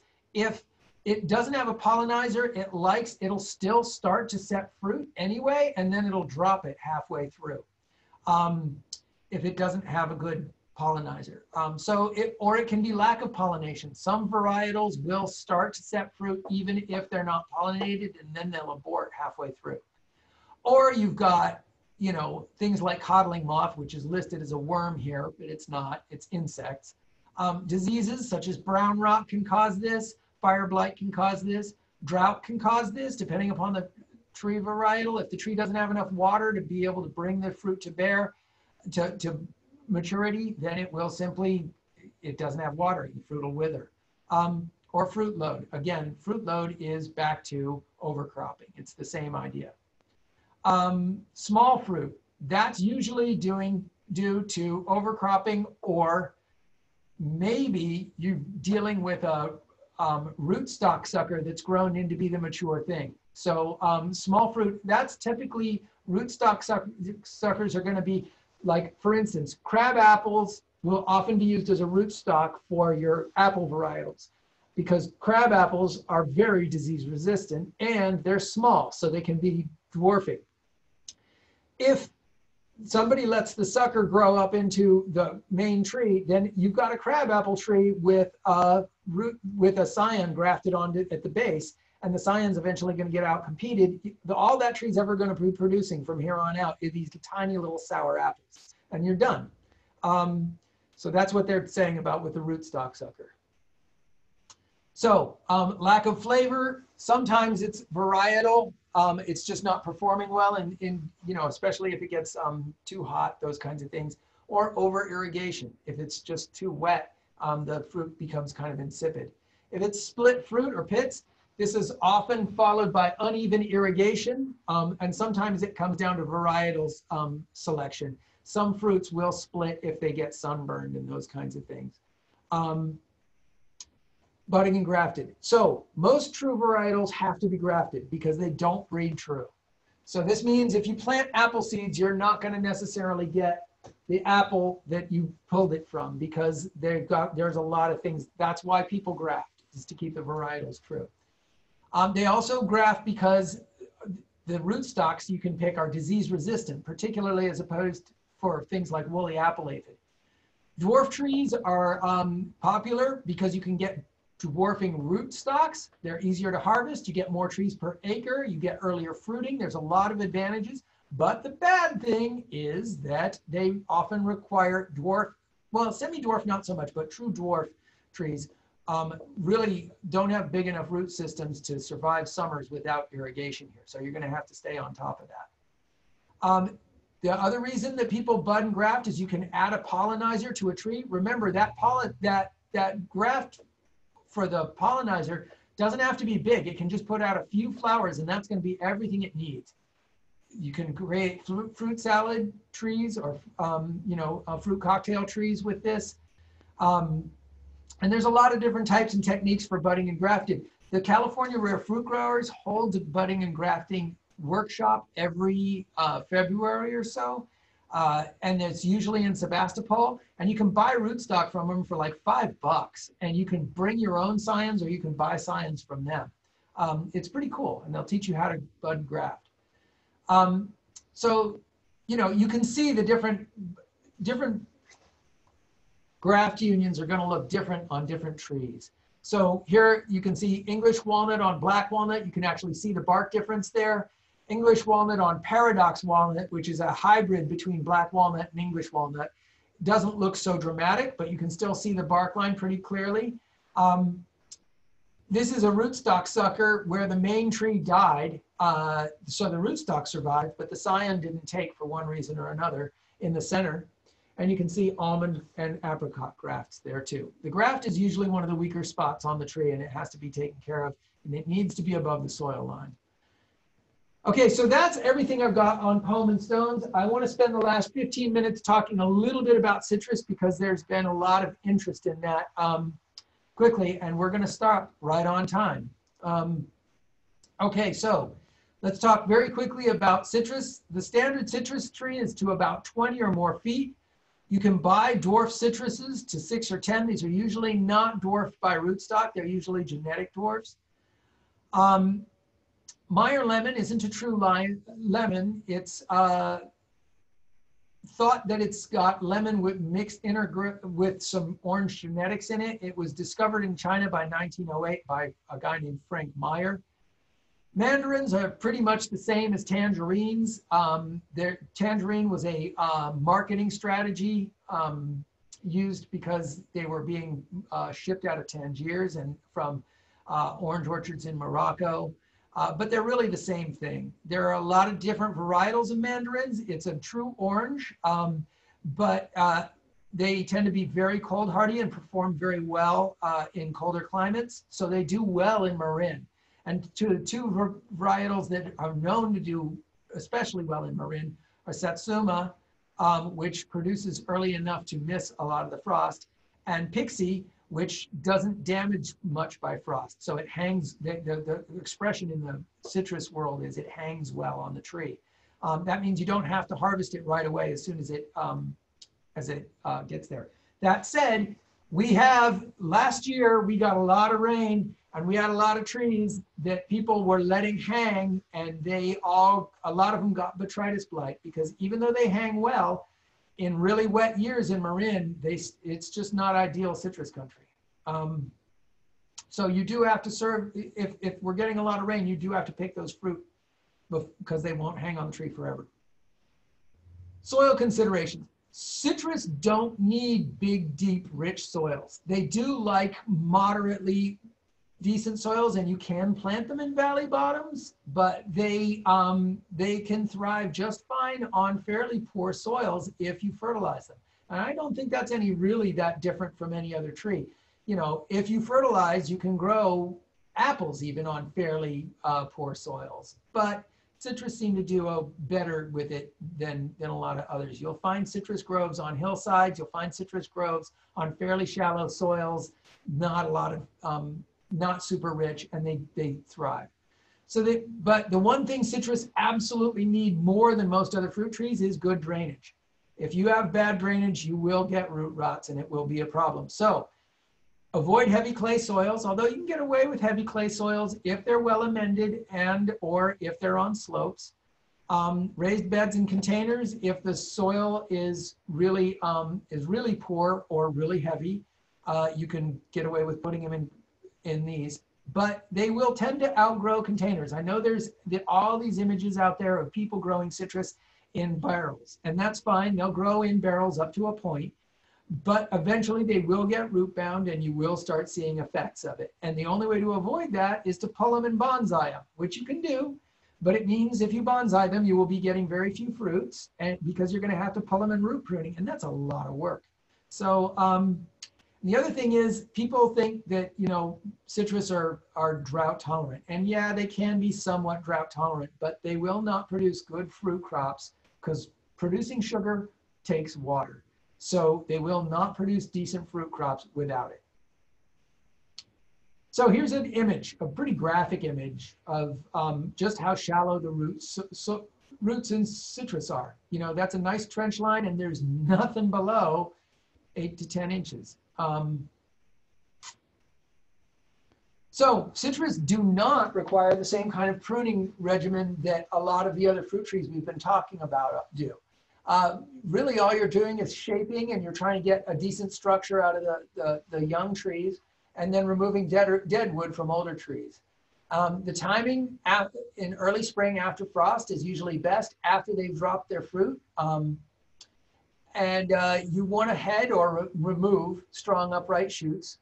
Removal is preferable, heading if the tree's looking a little on the thin side. You want to keep the skirts pruned off the ground because snails can be a problem. So can other pests. Rats like citrus trees a lot. Tall trees can be managed. You can reduce their height over 3 or so years. You can't do it all in one pruning. If you do, you will butcher them. Even if you do it over 3 years, you're going to probably have to whitewash exposed limbs. And you can prune fairly severely to reshape and reinvigorate the tree. I don't recommend it. That's something you can do if you need to. You're better off always pruning lightly if you can get away with it. Now, I said all that, and here they are in Southern California. They basically hedged them, and the skirts are right down to the ground, and it's a production citrus orchard. So, you know, you cannot follow the rules and still produce a decent crop. And this is, you know, these produce. This is Ojai, I think.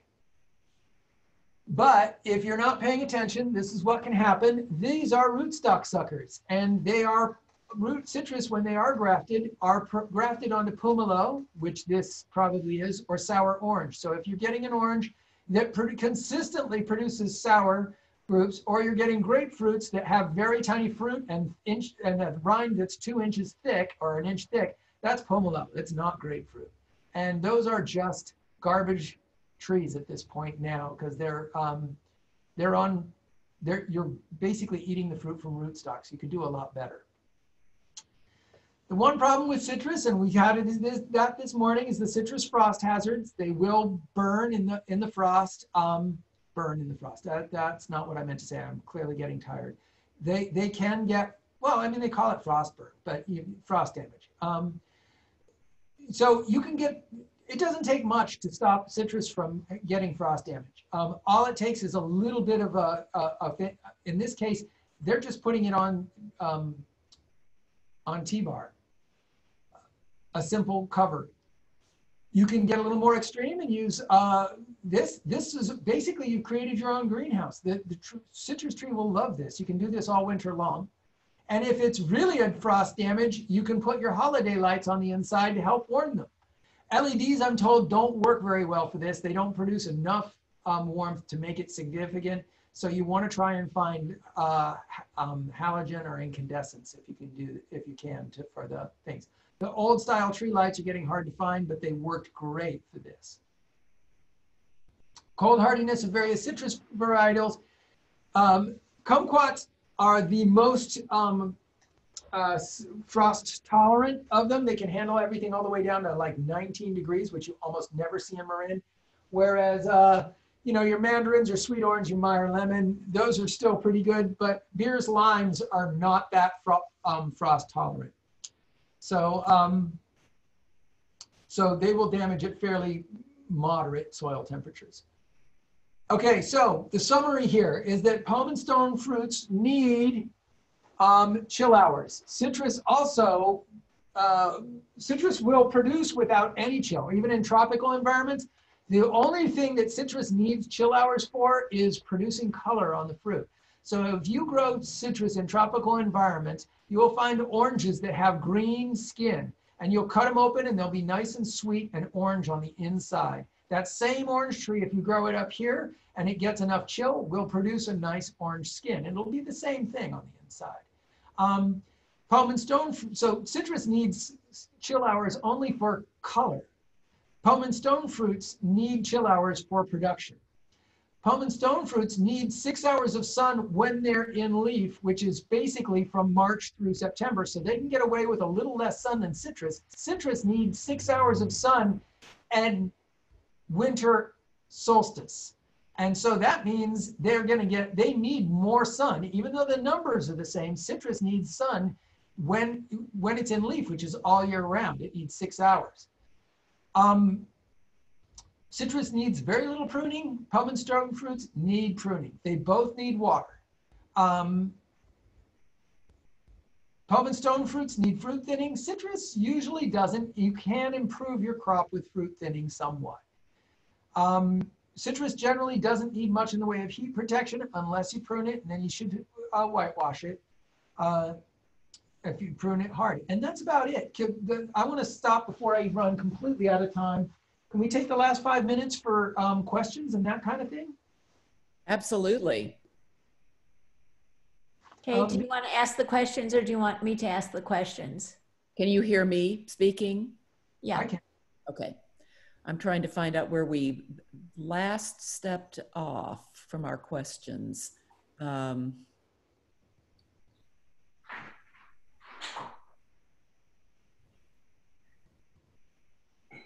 we, maybe it was Glenda's, do fruit trees do better when planted in plant guilds? Is that what you meant to say, Glenda?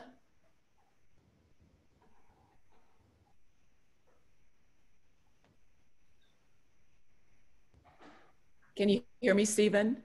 I can hear you, Kay. I was just waiting. I thought you were asking Glenda if that's what she meant to say. I don't know if she... Plant guilds. Guilds, plant guilds. Do fruit trees do better when planted in plant guilds? I'm not sure what exactly we're talking about when we're talking about plant guilds. Are we talking about with companion plantings? A lot of companion plantings have been shown. Got it. Okay. Companion plantings, there is something there. It's one of those topics that verges on mythology, but it has some roots in science too. Certainly when you put, beans in with corn and those kinds of things, beans are climbers. Corn produces some pretty strong stalks. So both plants benefit because the beans can climb the corn and the beans can use the corn for structure, and the corn can benefit from when the beans lose leaves and things like that. The beans fix nitrogen and things along those lines. And so there are certain plant associations that you can actually quantify the things to. A lot of other people have gone through and taken sort of that wisdom and to an extreme, and any wisdom taken to extreme starts to become folly. So they've started making all these different associations between plants and saying all these different things do better if you plant them together. And some of them, when they've tested it, really don't pan out. So fruit trees, somebody's pretty excited. Fruit trees don't necessarily, to the best of my knowledge, thrive better with plant guilds, other than we can talk about, and in the backyard, this is not going to be much of an issue, but when we start talking about almond trees, which are part of the fruit tree group, or even apricots and peaches and things like that, when you have a monoculture and you're bringing bees in, the bees need other associated plants to help them through the year. If you're trucking bees in, it's really stressful on the bees, yada, yada, yada. In a garden situation, generally you're not in a situation where you're in such a big monocrop that you're having problems with that, and the bees can find plenty of things to forage on. So no, generally speaking, trees, from our perspective, you don't have to worry about plant guilds because there's plenty of variety around them. Now, maybe if you've got an orchard growing in Sebastopol someplace and you have something like 30 acres, maybe the trees in the middle of that 30 acres will struggle a little bit. And maybe you do want to think about having something there to help the insects have a more balanced nutritional program and have flowers throughout the year so you can keep the native bees alive, those kinds of things. So I think the short answer is not really, not for fruit trees. The longer answer is it can depend on your situation. Great, thanks, Stephen. Richard asks, what are the best fruit trees for Marin home landscapes? Definitely cherimoya and guava. No, I'm kidding. That depends a lot on your preferences. Paul Vossen was our specialty crops advisor. You can find his lists of his favorite fruit trees on UCCE Sonoma. He's forgotten and tested more about it than I will ever know. So I'm going to refer you over to him. The Home Orchard and a number of other things you can find, and you can talk to the folks at the California Rare Fruit Growers. I know when I say rare fruits, everybody's thinking, oh, they're talking jujubes and they're talking dragon fruit. And no, we're not. I mean, they do, some of them do jujubes and dragon fruit. You could grow both of those here, or at least in California. But a lot of the rare fruit, quote unquote, that they're talking about is are cider apples and cellar apples and things that just don't have a really, modern technology has taken away the need for cellar apples. They stored really well. They were inedible when they first came off the tree. They didn't sweeten up for 6 months. So, you know, people used to grow cellar apples so that they would have good storage apples that they could have for a while. That's now with modern people shipping stuff all over the world, it's unnecessary. So the California rare fruit growers know an awful lot about this kind of stuff, and they will even have sometimes tastings and things. You can decide what you want to do. It's worth planning. Do your homework, do your research, look at Paul Vosson's website, talk to Dave Wilson if you want to, go read the Home Orchard and join the California rare fruit growers and explore those options. Really pay off, your homework will really pay off in terms of you'll be much happier with your trees than just going down and picking something out of Costco. I'm not picking on Costco. I've bought stuff there too.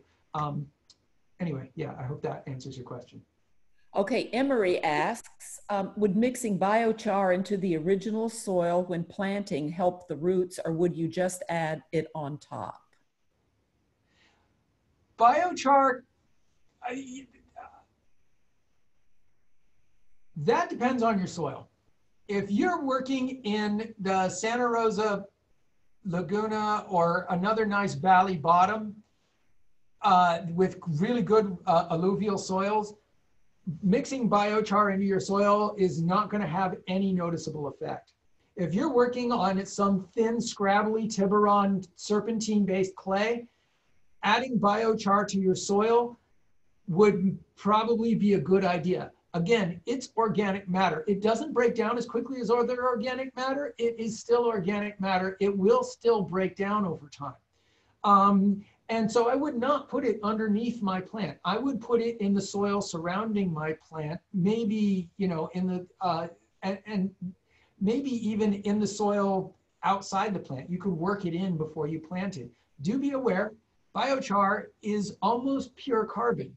There is no nitrogen. If you find enough biochar into your soils, you will cause a nitrogen deficiency, almost guaranteed. So you're going to have to figure out how to balance that. One of the better ways to balance that is not to do that and just work compost into your soil, or just layer it on top. Small amounts of carbon are not going to cause nitrogen deficiency. Working large amounts of biochar into your surface soils without balancing it with some kind of nitrogen could potentially cause a problem. Thanks, Stephen. Jeff asks, summer pruning seems to be a bit of a misnomer. In our handbook, it lists leaf out to July for when to make these cuts. Does that mesh with your experience? It's horses for courses a little bit. It depends a little bit on how are your fruit trees behaving? When are they bearing fruit? Are they early bearers or late bearers, and those kinds of things? If your tree has already borne its fruit by June, which is some early varietals can do, then you can, yeah, absolutely, you can prune in July. One of the big reasons we would summer prune in the first place is when we're training young trees, not necessarily on older trees. So summer pruning might be more important earlier in the year when we're really not concerned about getting fruit. So yeah, you can prune anytime before leaf fall is probably a better time to prune in some of those things. And yeah, you might consider pruning in August and September, because the point here isn't worrying about your fruit, your crop. You're just worrying about getting some a great structure. So I don't disagree with your statement that it's a bit of a misnomer. It can be in some cases. In fact, I'm not a big, I put Chuck's in there because Chuck's points in there because I want you to hear a different perspective than just mine. I prefer to leave my trees fairly natural. I like to let them I like to look at them as real trees. And I like setting up the summer pruning, and then I like leaving my trees largely natural, and I don't prune that much in the summer. I don't know if that helps, but you can do whatever you want to do, you know? Okay, thanks, Stephen. Jeff goes on to ask, and what are the differences of summer pruning in April versus in July? Does one affect growth more than the other? The earlier you prune, the harder it's going to be on a tree. So let's think about so after trees have leafed out, they have invested a lot in those leaves. Leaves aren't, leaves have varying levels of expense. An evergreen leaf is much more expensive to produce than some simple deciduous leaf, but it still costs the tree to put all those leaves out. If you prune those branches and leaves off before the tree has even had a chance to make back its investment in those leaves, you are damaging that tree. So you want to prune as late as you feasibly can in the year. At the same time, I mean, so that the plant gets its investment back. But at the same time, you're trying to bring fruit to bear and a bunch of other factors. And that's why I'm saying it's complicated. I don't have a right answer for you other than to say the pruning in July is better for the tree. Pruning in June is going to, in terms of energy getting back, pruning in June, the tree will have more time to close wounds and things like that over the given year. That's a problem. If that's a problem for Eutypa, then you've got to prune in June or July, or maybe early July. You don't want to wait until September. So it's a horses for courses. I'm not sure we really, when you get right down to it, have that much choice. When you look at the tree trying to get a crop off the tree, trying to do all the various different, keep diseases out of the tree, keep all the various different things on, you're going to find you probably have one optimal window for that tree for summer pruning. If you decide to do summer pruning at all, and you don't have to unless you got apricots or cherries, because you can't do winter pruning. So if you're going to prune, you got to do it in summer. You'll find you've got one optimal window, and that's about the only optimal window you're going to have. And that's going to depend a little bit on your values. Not always science is going to be able to say, this is the time. I'm sorry to say. Okay, Stephen Jeff's next question. If we didn't get the Eutypa memo and already did our pruning for cherries, apricots, what can we do or look for to see if we have an infection? Well, Eutypa, you can look up on UCIPM, you can go to apricots. It's not listed for cherries. It will infect cherries, but don't go try and look it up on cherries because it's only listed for apricots. Eutypa, you will be able to see, Eutypa, you can't see externally all that easily. You'll get dying branches that ooze an amber liquid, but all trees, when they're, all of these fruit trees anyway in the rose family, ooze an amber liquid when they're damaged by pests or diseases, including sometimes if you just nick them at the right time of year, they'll ooze an amber liquid. So the amber liquid isn't diagnostic for Eutypa in any way, shape, or form, and it may be that you only have something minor going on. If you lose the branch, if you cut crosswise across the branch, you will see a discolored dark area in the cross section of the branch that is either V or U-shaped where the bleeding occurs. That is fairly diagnostic for Eutypa. So if you see that, you've got a problem. Otherwise, don't worry about it. Just because you pruned in the winter doesn't mean your plants are doomed. It just means you've opened an opportunity for them to get the disease. They may not have gotten it, in which case you got away with it this year. Good for you. Okay, next question. Can we whitewash over 2-year-old cherries that may already have sunburn damage? Does the whitewash further damage the sunburnt areas? No, the whitewash doesn't damage the sunburned areas. The whitewash will probably aid the healing of those sunburned areas. When my landlord, I used to rent, my landlord planted some ornamental trees. The name's escaping me right now. But he brought them in and planted them, and right before we left for vacation and the trees burned on their southwestern sides, I whitewashed those trees, and they grew back really, really well. So the point here is the tissue, if it keeps burning, will keep dying back. So I would still suggest you whitewash the trees. I hope I answered your question. Okay, next question from Florencia. If you get too much fruit on your tree, do you need to remove some? When is the moment to do so? And would this improve the quality of the fruit left on the tree? That's the whole point of fruit thinning. You want to remove, it's not so much for citrus, but if you've got something in the Rosaceae, so, stone fruits, palm fruits, those kinds of things, and it's not Bartlett pear, then yeah, you want to thin your fruit probably somewhere around, depending upon how much fruit sets. I mean, if it's a bad fruit set year, then you don't thin it at all. If it's a really heavy fruit set year, you might take off 2/3 or even 3/4 of the fruit. You don't want to over thin, because if you take over thin, you just set off alternate bearing on a different year cycle. So maybe you take half the fruit off of the tree, and that will produce larger, better tasting, healthier fruit than you would if you didn't thin. Absolutely. Next question from Jeff. Between open center and central leader, what method of training works best when trying to keep trees small, less than 10 feet tall? Open center.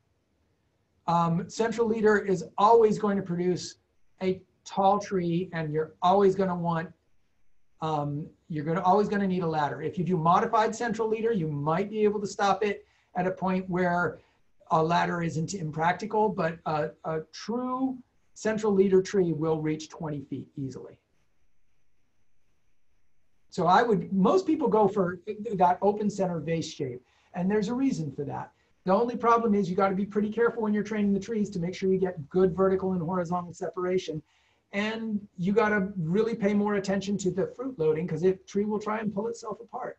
So, you know, if you do a central leader, you're on a ladder, but at the same time, you have a lot less worry about managing fruit and loads and things like that. And, you know, then you're going to have to get up on the ladder, not just to harvest the fruit, but to thin the fruit and everything else. So you're doing a lot of ladder work. It's not ideal. I think most people go for open center. Okay, next question. Do you thin the fruit of the fig tree? No, generally speaking, figs don't require, I mean, you can when they're little, if you find that you're getting a lot of really tiny figs and you'd rather get bigger figs, but they don't overproduce to the point where they injure themselves.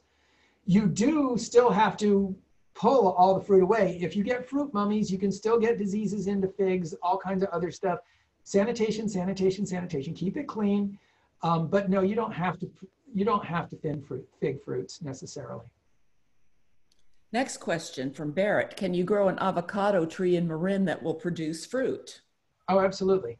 The question is, you know, most people have expectations. So there are some cold, hardy Mexican avocados that will produce reasonably well. They're not going to necessarily be as big or as buttery as the Hass that we're all used to getting in stores. There's a reason Hass is really popular, but you can grow avocados here.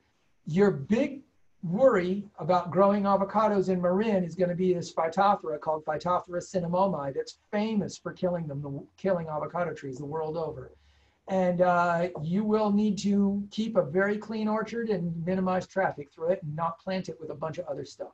And you'll also need to be very careful about your summer irrigation. Irrigation during warm weather is going to be very challenging, but you can do it.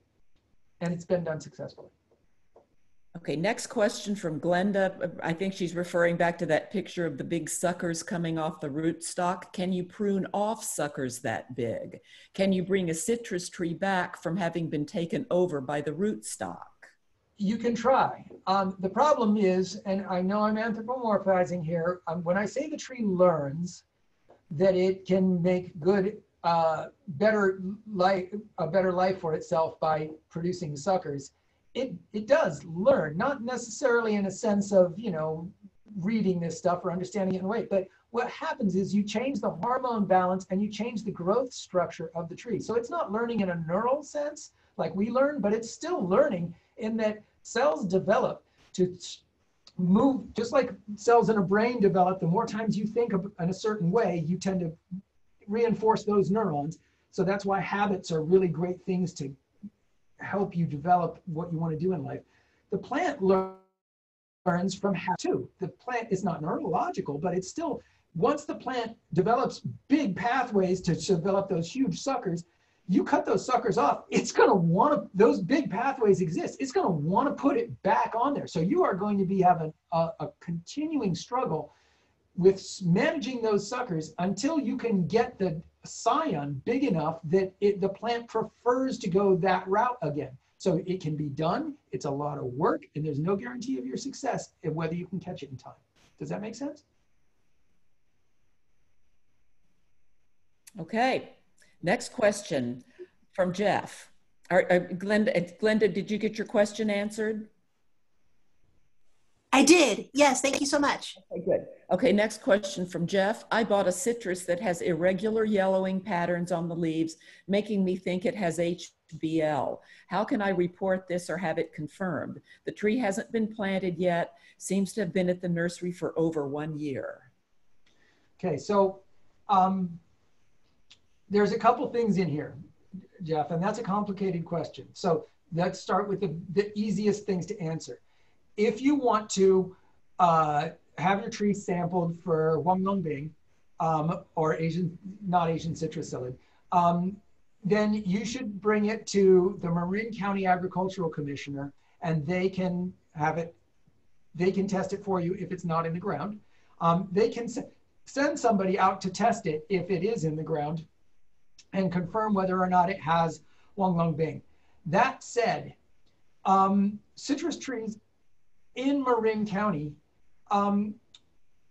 especially if this is fairly recently purchased, tend to show yellowing in the leaves, 1, when they're in pots, and 2, in the spring. There's a couple reasons for this. So the yellowing in pots is what we always run across. That's the first symptom, especially if it's been in the pot for a long time, that it's root bound. And we start seeing yellowing in the beginning, and then we end up getting leaf tip burn as the binding becomes more and more significant. You may just be looking at root binding, in which case you want to rinse all the soil off of that thing, make sure there's no circling roots in there, and plant it out into the landscape and give it a year and see how things fare. The other problem is citrus are subtropical trees, and we are not in a subtropical environment. This means citrus typically run nitrogen shortages in the spring, even when there's plenty of nitrogen in the soil, because for some reason, citrus, when it's cold, doesn't metabolize nitrogen properly. So new growth on citrus in cold spring environments tends to be awfully chlorotic anyway, and it will warm up once the temperatures warm up. So you are possibly looking at 2 different things contributing to the chlorosis in the leaves, and the combination of the 2 can often lead to irregular leaf symptoms. So I wouldn't be so worried about Huanglongbing just yet, because it's pretty normal for a citrus tree that's been root bound in a pot in the spring to be showing the symptoms that you're describing. Okay, next. Is that? Okay. Yeah, thank you. I think I'll take a sample in just to make sure, because it does look significantly different. I bought other ones that also have yellowing, and the yellowing pattern is very different in this one particular tree. Okay, well, you can take that up with the Ag Commissioner. They should be able to test it for you. Great, thank you, Stephen. All right, thanks, Stephen. From Susan, why do you not thin Bartlett pear trees?